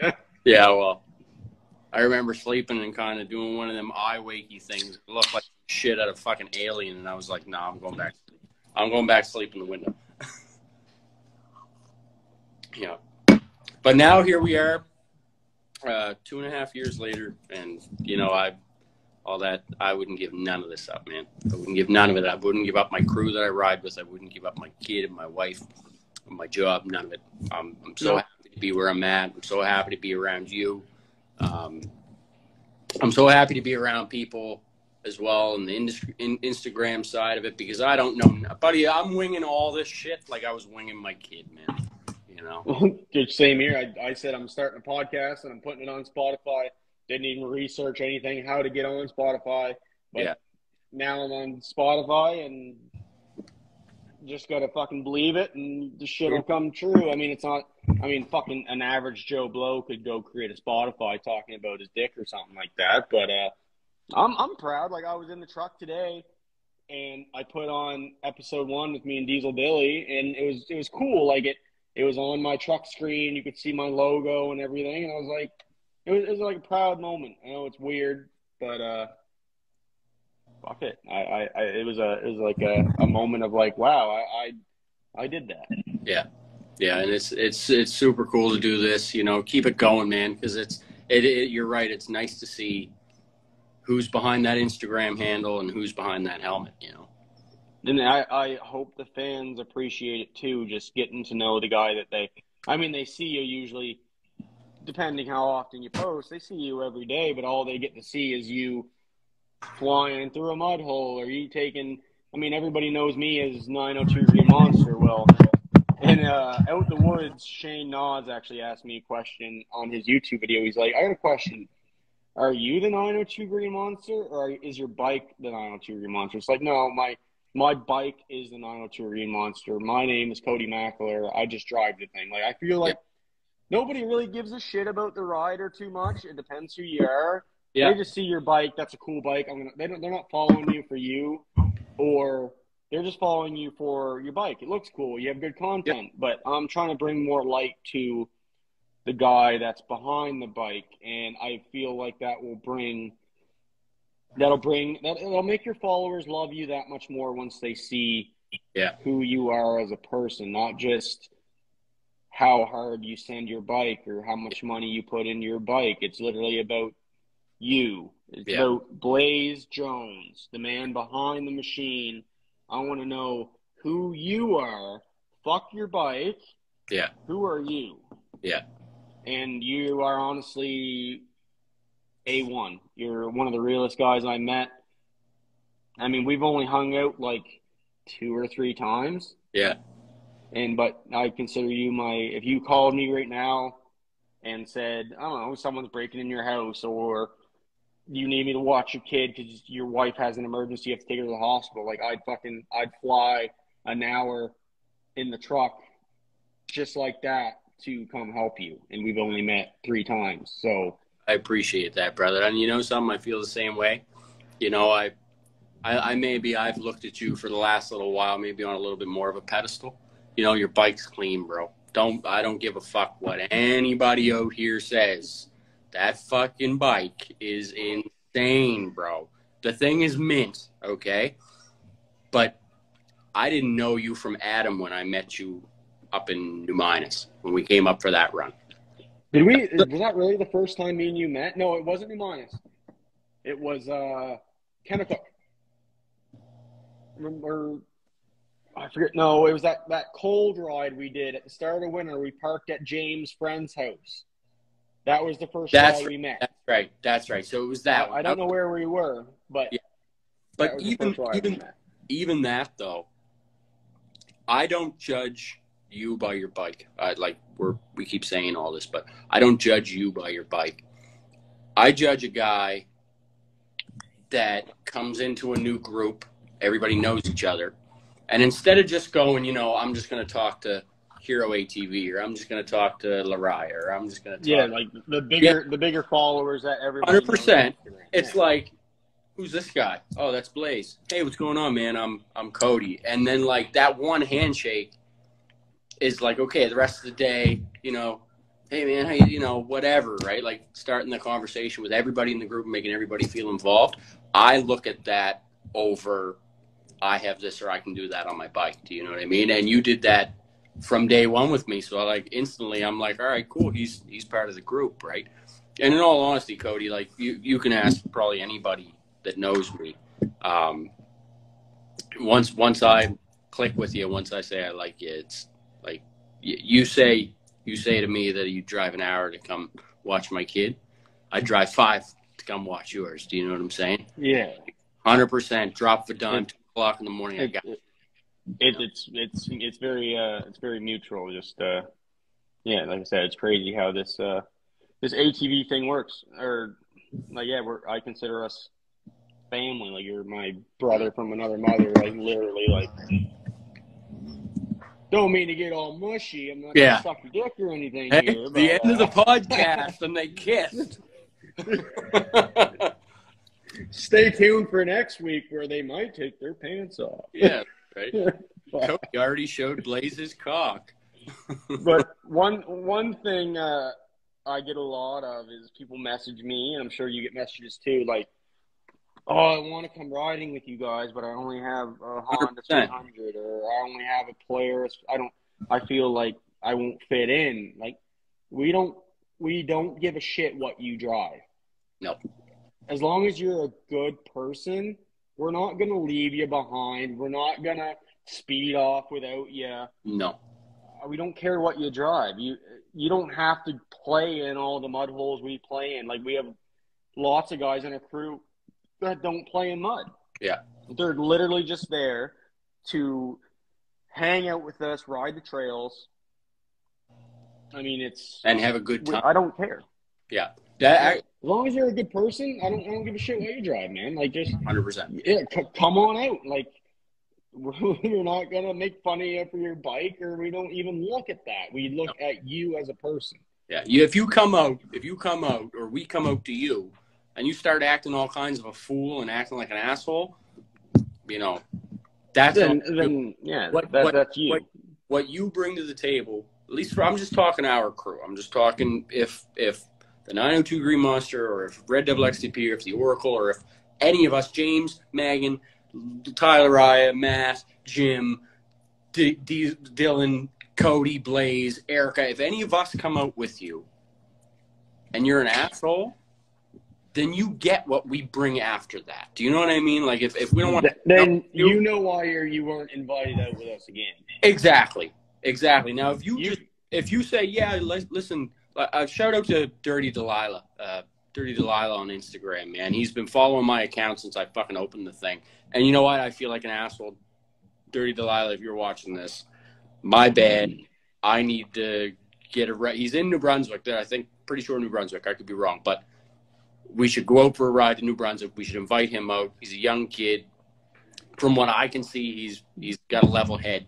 And do you know where in New Brunswick? Is it Moncton? No, I'd have to talk to him, right? But he keeps saying it's exactly what you're saying. He said to me once, you know, I'd really love to come ride with you guys, but you know, I don't do all the mud stuff like that. And I'm like, listen, like same thing you just said. That doesn't matter. You can just come. Like we can come out to you. Do you know of any mud spots? We'll go hit them. You come with us and have. You just sit there and watch and hang out. Get some wicked photos for your Instagram or for whatever you want to do. Just come out and hang out. You know. But yeah, so sorry, my bike's fucked up. I can't really do much right now. But we'll get it going one of these days. But 100%. If there's somebody out there in Nova Scotia or anywhere that wants to ride, man, and you got a Honda or you got whatever, like come ride. But you know, we give respect for what respect is given to us. Do you know what I mean? I mean, you can have a $100,000 bike, like the baddest bike in the fucking world, but if you're a wreck, we're not gonna. You won't be invited back out with us. We're not gonna hang out with you if you're all like 100%. Me. 100%. Humbleness. You gotta stay humble, man. Like I have my bike the way it is because I like the look of it and I like the power it has, and I don't do it to impress you. I do it because it's fucking, when I'm on that thing and I'm hitting that throttle, I'm like, my fucking heart's coming out of my chest. You know what I mean? And it's almost like an addiction. I like that. But if you're a good person, man, you're gonna get far. You're gonna get far with us. You're gonna get far in life. I believe it.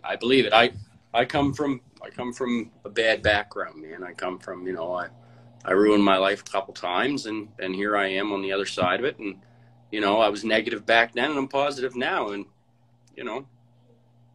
But you're kind of like me in that sense that you transferred that negative into positive. I mean, I have a very addictive personality. I used to be a bodybuilder and compete, and I don't know if anybody follows me on my actual account. You can look back. I was 8-pack, traps up to here, biceps out to here. I have an addictive personality, so when I do something, it has to be balls to the wall. So I got on a lot of steroids, and I almost lost. If my wife wouldn't have, or my dad actually is the one that sat me down and told me to get my shit together, because if not, I wouldn't have my kid and I wouldn't have my wife. Because I was very hard into the drugs, and that's all I did was work, gym, inject, work, gym, inject, and I just wanted to be the best bodybuilder in the world. And but I transferred that over to my bike, which is why I put as much money into it as I do, because if I didn't have this, I know I'd be spending that money elsewhere, and it wouldn't be positive where that money would be going. And I get mistaken as cocky a lot, but it's not cocky. I call it proud, because nothing's handed to me. This isn't Daddy's bike. Daddy didn't buy me my bike.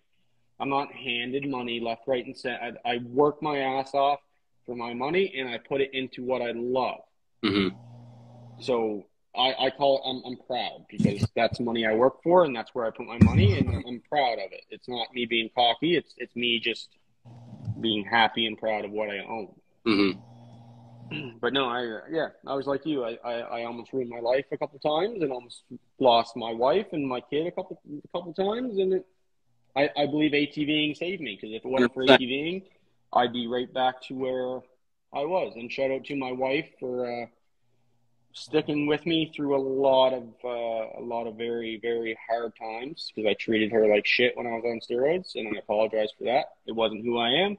But now here we are, kid, happy. Shout out to the wives that stuck around with Shout out to the wives. Shout out to the wives that stuck around with a couple of fucking degenerates, right? I was just about to say, thank you, right? You guys are right here to the wives, right?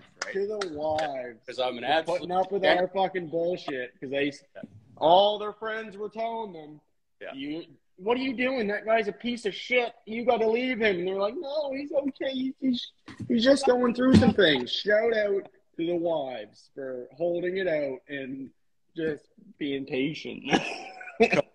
Cody, I'm gonna break the seal here a little bit. I wasn't gonna smoke this entire thing. But I don't know how you're not. I've been watching you just go to town on them, and I'm like, I can't do this anymore. What? I got the light on. I know it's dark out here.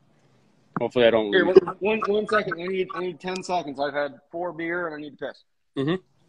You just talk to the people. Keep them occupied. Keep the people occupied? Okay, people. Yep. Welcome to Halifax, Nova Scotia. Let's see what some of the comments are saying. Wait, can you still hear me from out here? I can, yeah.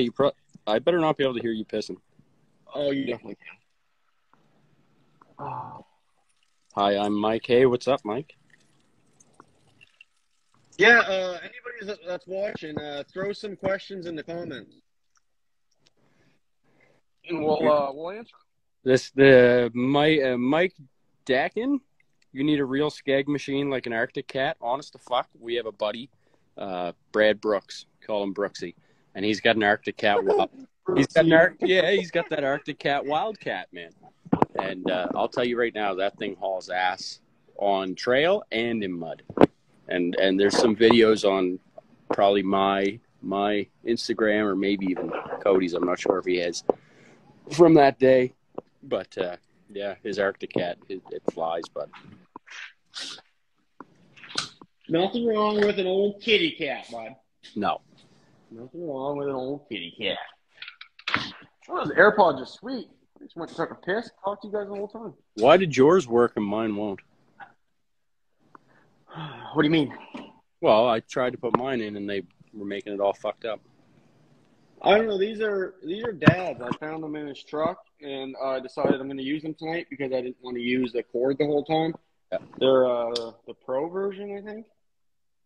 He uses them for conference calls and shit, so I just snagged them and I'll put them back when I'm done. My buddy RJ's in here. RJ Jennings, what's up, RJ? It's my buddy who's out working with me today. Well, not with me. He was lashing or something. The mud hole snipers in here. Is he? Is he actually in here? Yes, Okay, it says well, mud hole sniper joined. Good. Wait. Ty. Oh, he's not here anymore. Oh, okay. Oh, Ty, you just broke my fucking heart. I was going to talk sweet to you. We got Chris Kostiff in here. My wife. We still got Backcountry Power Sports in here. Now that's a sponsor right there. Watch through the whole video, supporting his sponsored rider. Shout out Backcountry Power Sports. Hit him up if you want the best deal on RJWC. Just in case you're looking, Blaize, and if you want, some neutrinos or some Where's that? RJWC halos or something, just hit him up and tell him we're friends. Where's he located at? He's Port Hawkesbury, Nova Scotia, so he's about 5 hours away from me, 4 hours away from you. Okay, still. Yeah, I definitely, I'd like to hit him up because when I do get all the actual, all the actual functionable parts done on the bike, I'm gonna want to do some fancy stuff. And actually, my taillights are out, and I might need a set of neutrinos. Hint, hint, hint, hint. No, that's what I'm doing next because I can't hit a mud hole without my taillights falling out and then just sagging there like. Yeah. I gotta save up some money. All my money is going towards this Skagtober trip right now. Mm-hmm. Gas and hotel and liquor. Liquor and smokes are the most expensive part of this trip, honestly. 100%, bud. Way she goes. Outlandish XMR's in here. My boy Devin. What's up, baby? Dev, he ain't. Oh yeah, he is. Dev should be on a date with a hot little Tinder thing from down Peggy's Cove or Dartmouth, maybe even Scarborough. Not Smooth. Oh, I said the wrong fucking thing. I was trying to think of the most ratchet place in Halifax, and I forgot what it was. He probably just got back from the Timberley Tavern. The Seahorse Tavern, bud. Seahorse, yeah. Yeah, this was fun, Cody. I won't even lie to you, I was a little bit nervous because, and you know something? You got the one and only time that I've ever really put my face on Instagram. Well, I appreciate you taking one for the team. I mean, you're no Ryan Reynolds, but you're a good-looking dude, man. Hey, thanks, man. I try. You should have seen me about 5 hours ago. The fucking beard was out like that. Fucking, it was bad. It was really bad. I was looking crazy. I know I'm a solid 6, but I'm funny, so I got a 10 and a wife. I'm batting way out of my league. I'm playing AHL fourth line and somehow banging the fucking star forward to the Toronto Maple Leafs first line center captain of the team. It's weird, but I make it work. I'm not over here complaining. No. Dad bod and everything. I don't give a fuck. I just say it's because I own a Can-Am. She liked the look of the Can-Am, bud. That's how I got her. And then you look at me, and if I turn sideways, I'd fall through a crack in the floor.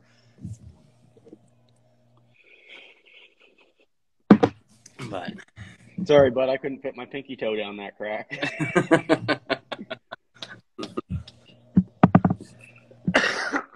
But we've been going for 2 hours now, Blaize, and I could talk to you all night, but I got to get up at 4 a.m. and catch trial birds, and it'll take too long to upload this to YouTube if we keep on going.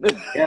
Well, you know something. At least the the audio worked out other than the first couple minutes or whatever? And nothing cut out. I've been screen recording the whole time in case that happened like last week. Yeah. So I'm still screen recording. I'm going to send it off to Shane Out the Woods. Shout out Out the Woods for he's been turning my my videos into MP3 files so I can upload them to Spotify.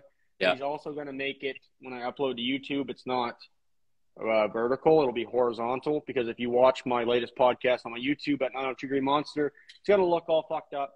So he's going to start editing them for me, because I don't know if people know this, but I do all of my edits, my YouTube videos, my podcast, my everything off my iPhone. I do not have a computer.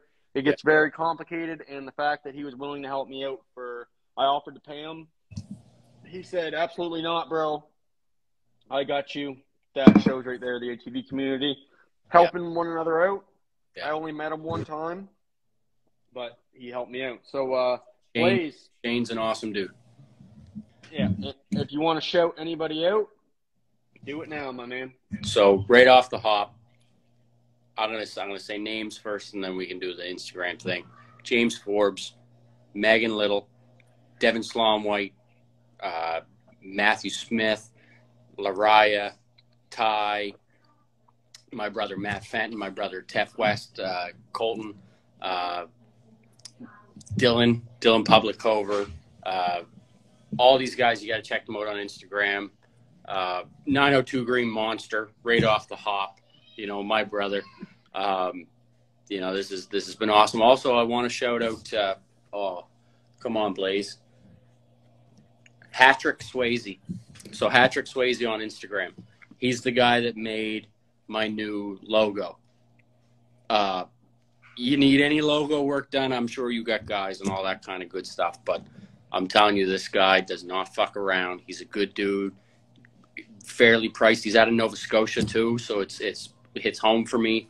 He's dope. And yeah, just, you know, the fam, man.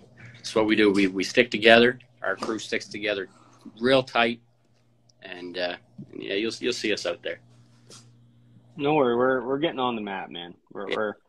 It's almost time for us to create an actual group with all of us in it for an Instagram group, and the crew from the 902. Or I won't say the other name because I don't want anybody to steal it. We're not going to use the crew from the 902, but there is another name we all know. It was in our group chat, and we're just waiting for Matt to become a little less busy with his house renovations and all that stuff. And I hope we get that going because, our crew is absolutely incredible, and we deserve to be on the map, and people need to see what we're doing, work as a team. And I hope I'm not forgetting anybody, and if I am, I apologize. Do you have any – what about that your sponsor, man? I don't know if you're still working with them, but when you said you got sponsored and you said what they do, it was heartwarming. So I'd like you to shout them out. It's a pretty small sponsor for, like, if you're thinking like fin trails and all that. It's nothing really to do with the ATV community, but get the fuck out. But what they're doing, man, it's amazing. It's way above what other companies are doing. It's not just bike parts. It's way beyond that.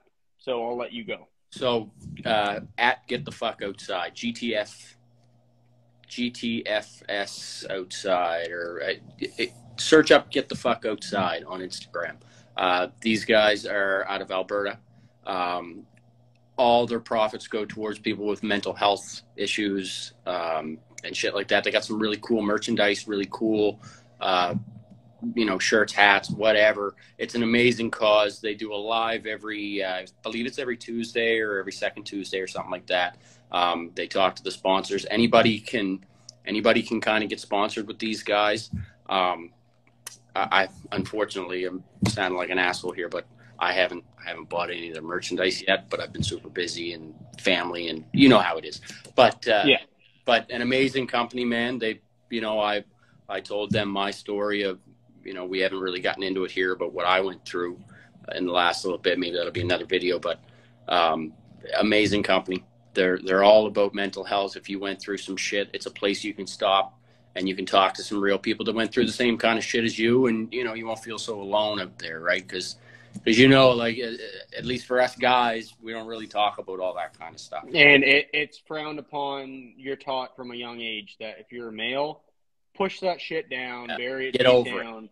Don't show weakness. If you show weakness, you're a pussy. Yeah. But we've all been through I don't care who you are, you've been through hardships, Yes. and you felt like you can't talk to people 100%. because it makes you look weak, and for companies to be reaching out.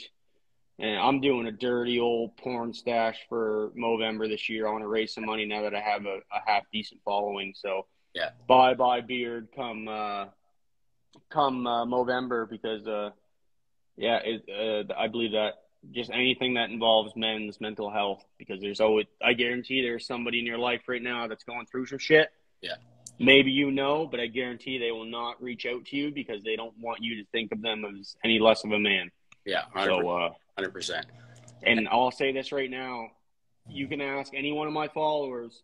If you reach out to me, I message you back. There's nothing in my requests. Yeah. There's no messages if you reach out to me, if you are someone going through a hard time, reach out to me, man. I'm a busy guy, but I will take the time out of my day to talk to you. Yeah. Because it could save a life one day. And even if it's not about mental health, if it's anything that's going on in your life, your bike, anything, you reach out to me, I'm going to reach out to you. I love interacting with followers. I love talking to people.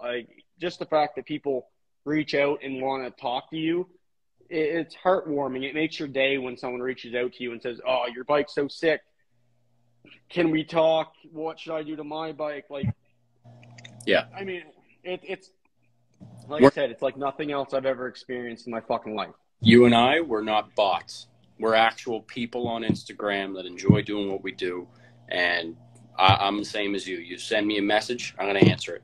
And I have like this weird thing in my head that if my phone goes off, I have to answer it. So, I'm always here to talk. Now too, Green Monster's always here to talk. And yeah. But you're totally right. It's 9:07. My kid's in there supposed to be giving me hugs and kisses about an hour ago. And I'm going to pay for this later, just so you know. Well, luckily, I shipped my kid off. All my family's from New Brunswick, so they don't get to see him that much. So my kid is shipped off for the next 10 days, 6 hours away with his grandmother in New Brunswick, visiting all the family up there. I wasn't able to go because it was my weekend to work, and I work every day. But no, he's up there having the time of his life, getting spoiled like crazy, and me and the wife have a little bit of alone time. So, yeah. She ain't going to be PG-13 once this podcast turns off, bud. Just going to say, keep it PG-13 for now, and then... Yeah, no, we might have another little mackler coming here after this podcast. You don't know. Yeah. You guys might have just witnessed something here. But I'll do a little bit of shout-outs because we really do got to wrap this up. Shout-out Mr. Noodles. Because without you, I wouldn't be fed because all my money goes to my bike and my kid. So, no, but all seriousness, I'll do a couple shout-outs to my some of my supporters. I'm not sponsored by all these guys, but I don't need to be. I'll never shout out a company because they're big. I don't care how many followers the company has. If I love your product, I'm going to promote your product. I'm going to buy your product. Nothing on my bike has been given to me. So everything on my bike is bought and paid for. If I love it, I'm going to tell you I love it. If I hate it, I'm going to tell you I hate it. Because if I tell you I love it and it's absolute shit, you're going to come back at me and say, what the fuck, man? If the product is shit, it's not going on my bike. But these people I'm going to shout out now make amazing products, have amazing companies, and I'll support them until I am done. So, first off, Handful. Shout out Fleeter. His gloves are unmatched. I just started buying his sunglasses. I dropped Pit Viper because they didn't do anything for me. So we're supporting Handful now. Fleeter's an awesome guy. I can't wait to meet him in person Friday. Oh, I'm so excited to meet those guys. I can't contain it. Don't look down here, for fuck's sakes. It's starting to pop up pitch 10. But no, shout out Handful. Shout out Demon Power Sports. They actually put me on a small sponsorship deal when I only had 300 followers. Now, usually, if you don't have any followers, you reach out to a company, they're gonna just blow you off, or they won't even answer the call. So shout out to Demon Power Sports. They've been with me since day one, and they finally signed me because I showed them that I'm here till the end. Mm-hmm. Shout out Far Mudding, another company that was there for me since I had 100 followers when Far Mudding gave me a promo code for their website and everything like that. So they seen the potential and they just they took a chance, and I'm in their debt forever because that was very big for me to work with a company as good as them. Best halos on the market. Demon Power Sports, Lee Murray. Just a local shop down the road. Same thing. Day one. He's my day one guy. He's my first ever sponsor. He did all my engine work on my bike, all my tuning on my bike, so many things on my bike. And him and his wife just stayed up from 7 p.m. till 3 a.m. Didn't charge me a thing and installed my wrap. Mm-hmm. That is just that's good people. Right there. And my newest sponsor, shout out Backcountry Power Sports. I met this guy in a parking lot. It kind of goes back to the ATV community thing. You meet somebody, and I met him and we talked for fucking 2 hours in a Tim Hortons parking lot. Mm-hmm. He's amazing, and he does so much charity work in Port Hawkesbury for local hockey teams and just so much stuff like that. And he's literally he's a hard-working dad like me and you, and this is a side job. He works 40, 50 hours a week supporting his family, and this is what he does on the side. So if you're around Port Hawkesbury, Nova Scotia, and you're looking to get some work done to your bike and you don't really have the money to go, I've been there. I'm still there. I will not take my bike to a dealer because I'm not paying over $100 an hour for somebody to work on it. I don't have that kind of money. I'm sorry. Yeah. But go hit up this guy. He charges half the price of the dealer, same as Lee Murray. And hit up either one of them, wherever you're closest to. They will work on your bike, and you're supporting a hard-working family man. That money is going into his pocket, into his kids' mouths, paying his bills. You're not supporting some massive company that doesn't really care if you come visit them or not. This guy's really good shit, and he's also an RJWC dealer. So if you're looking for anything RJWC, tell him I sent you. You might just sweeten the deal a little bit. Just don't tell anybody I said that though. Don't tell anybody I said that. But hit him up for anything RJWC. He'll ship wherever you need it, and I guarantee he will blow your mind. I got rid of my Empires just like that. Mm-hmm. The price he got me for my RJs. So I believe that is everything. I don't have anybody else I really want to shout out today. One last thing. I got stickers for you coming. I got stickers. I've got a couple people in my DMs on Instagram. I got 32 new stickers and a handful of the old OG stickers coming. I got you some stickers. I got stickers for you, stickers for other people that I've already been talking to, a couple family, James and them guys, but I got you some stickers. And also, you guys are hearing this here first. Don't tell anybody, but I'm in the works of I got my girl working on a bunch of hats for you guys. I'm also getting some shirts made with the 902 Grade Monster logo on the front, and some of my sayings on the back. I'll make both shirts. One shirt will be on the back. It'll be, if at first you don't succeed, just hit her with some fucking speed. I'll probably have to scratch out the fucking and just say hit her with some speed. Yeah.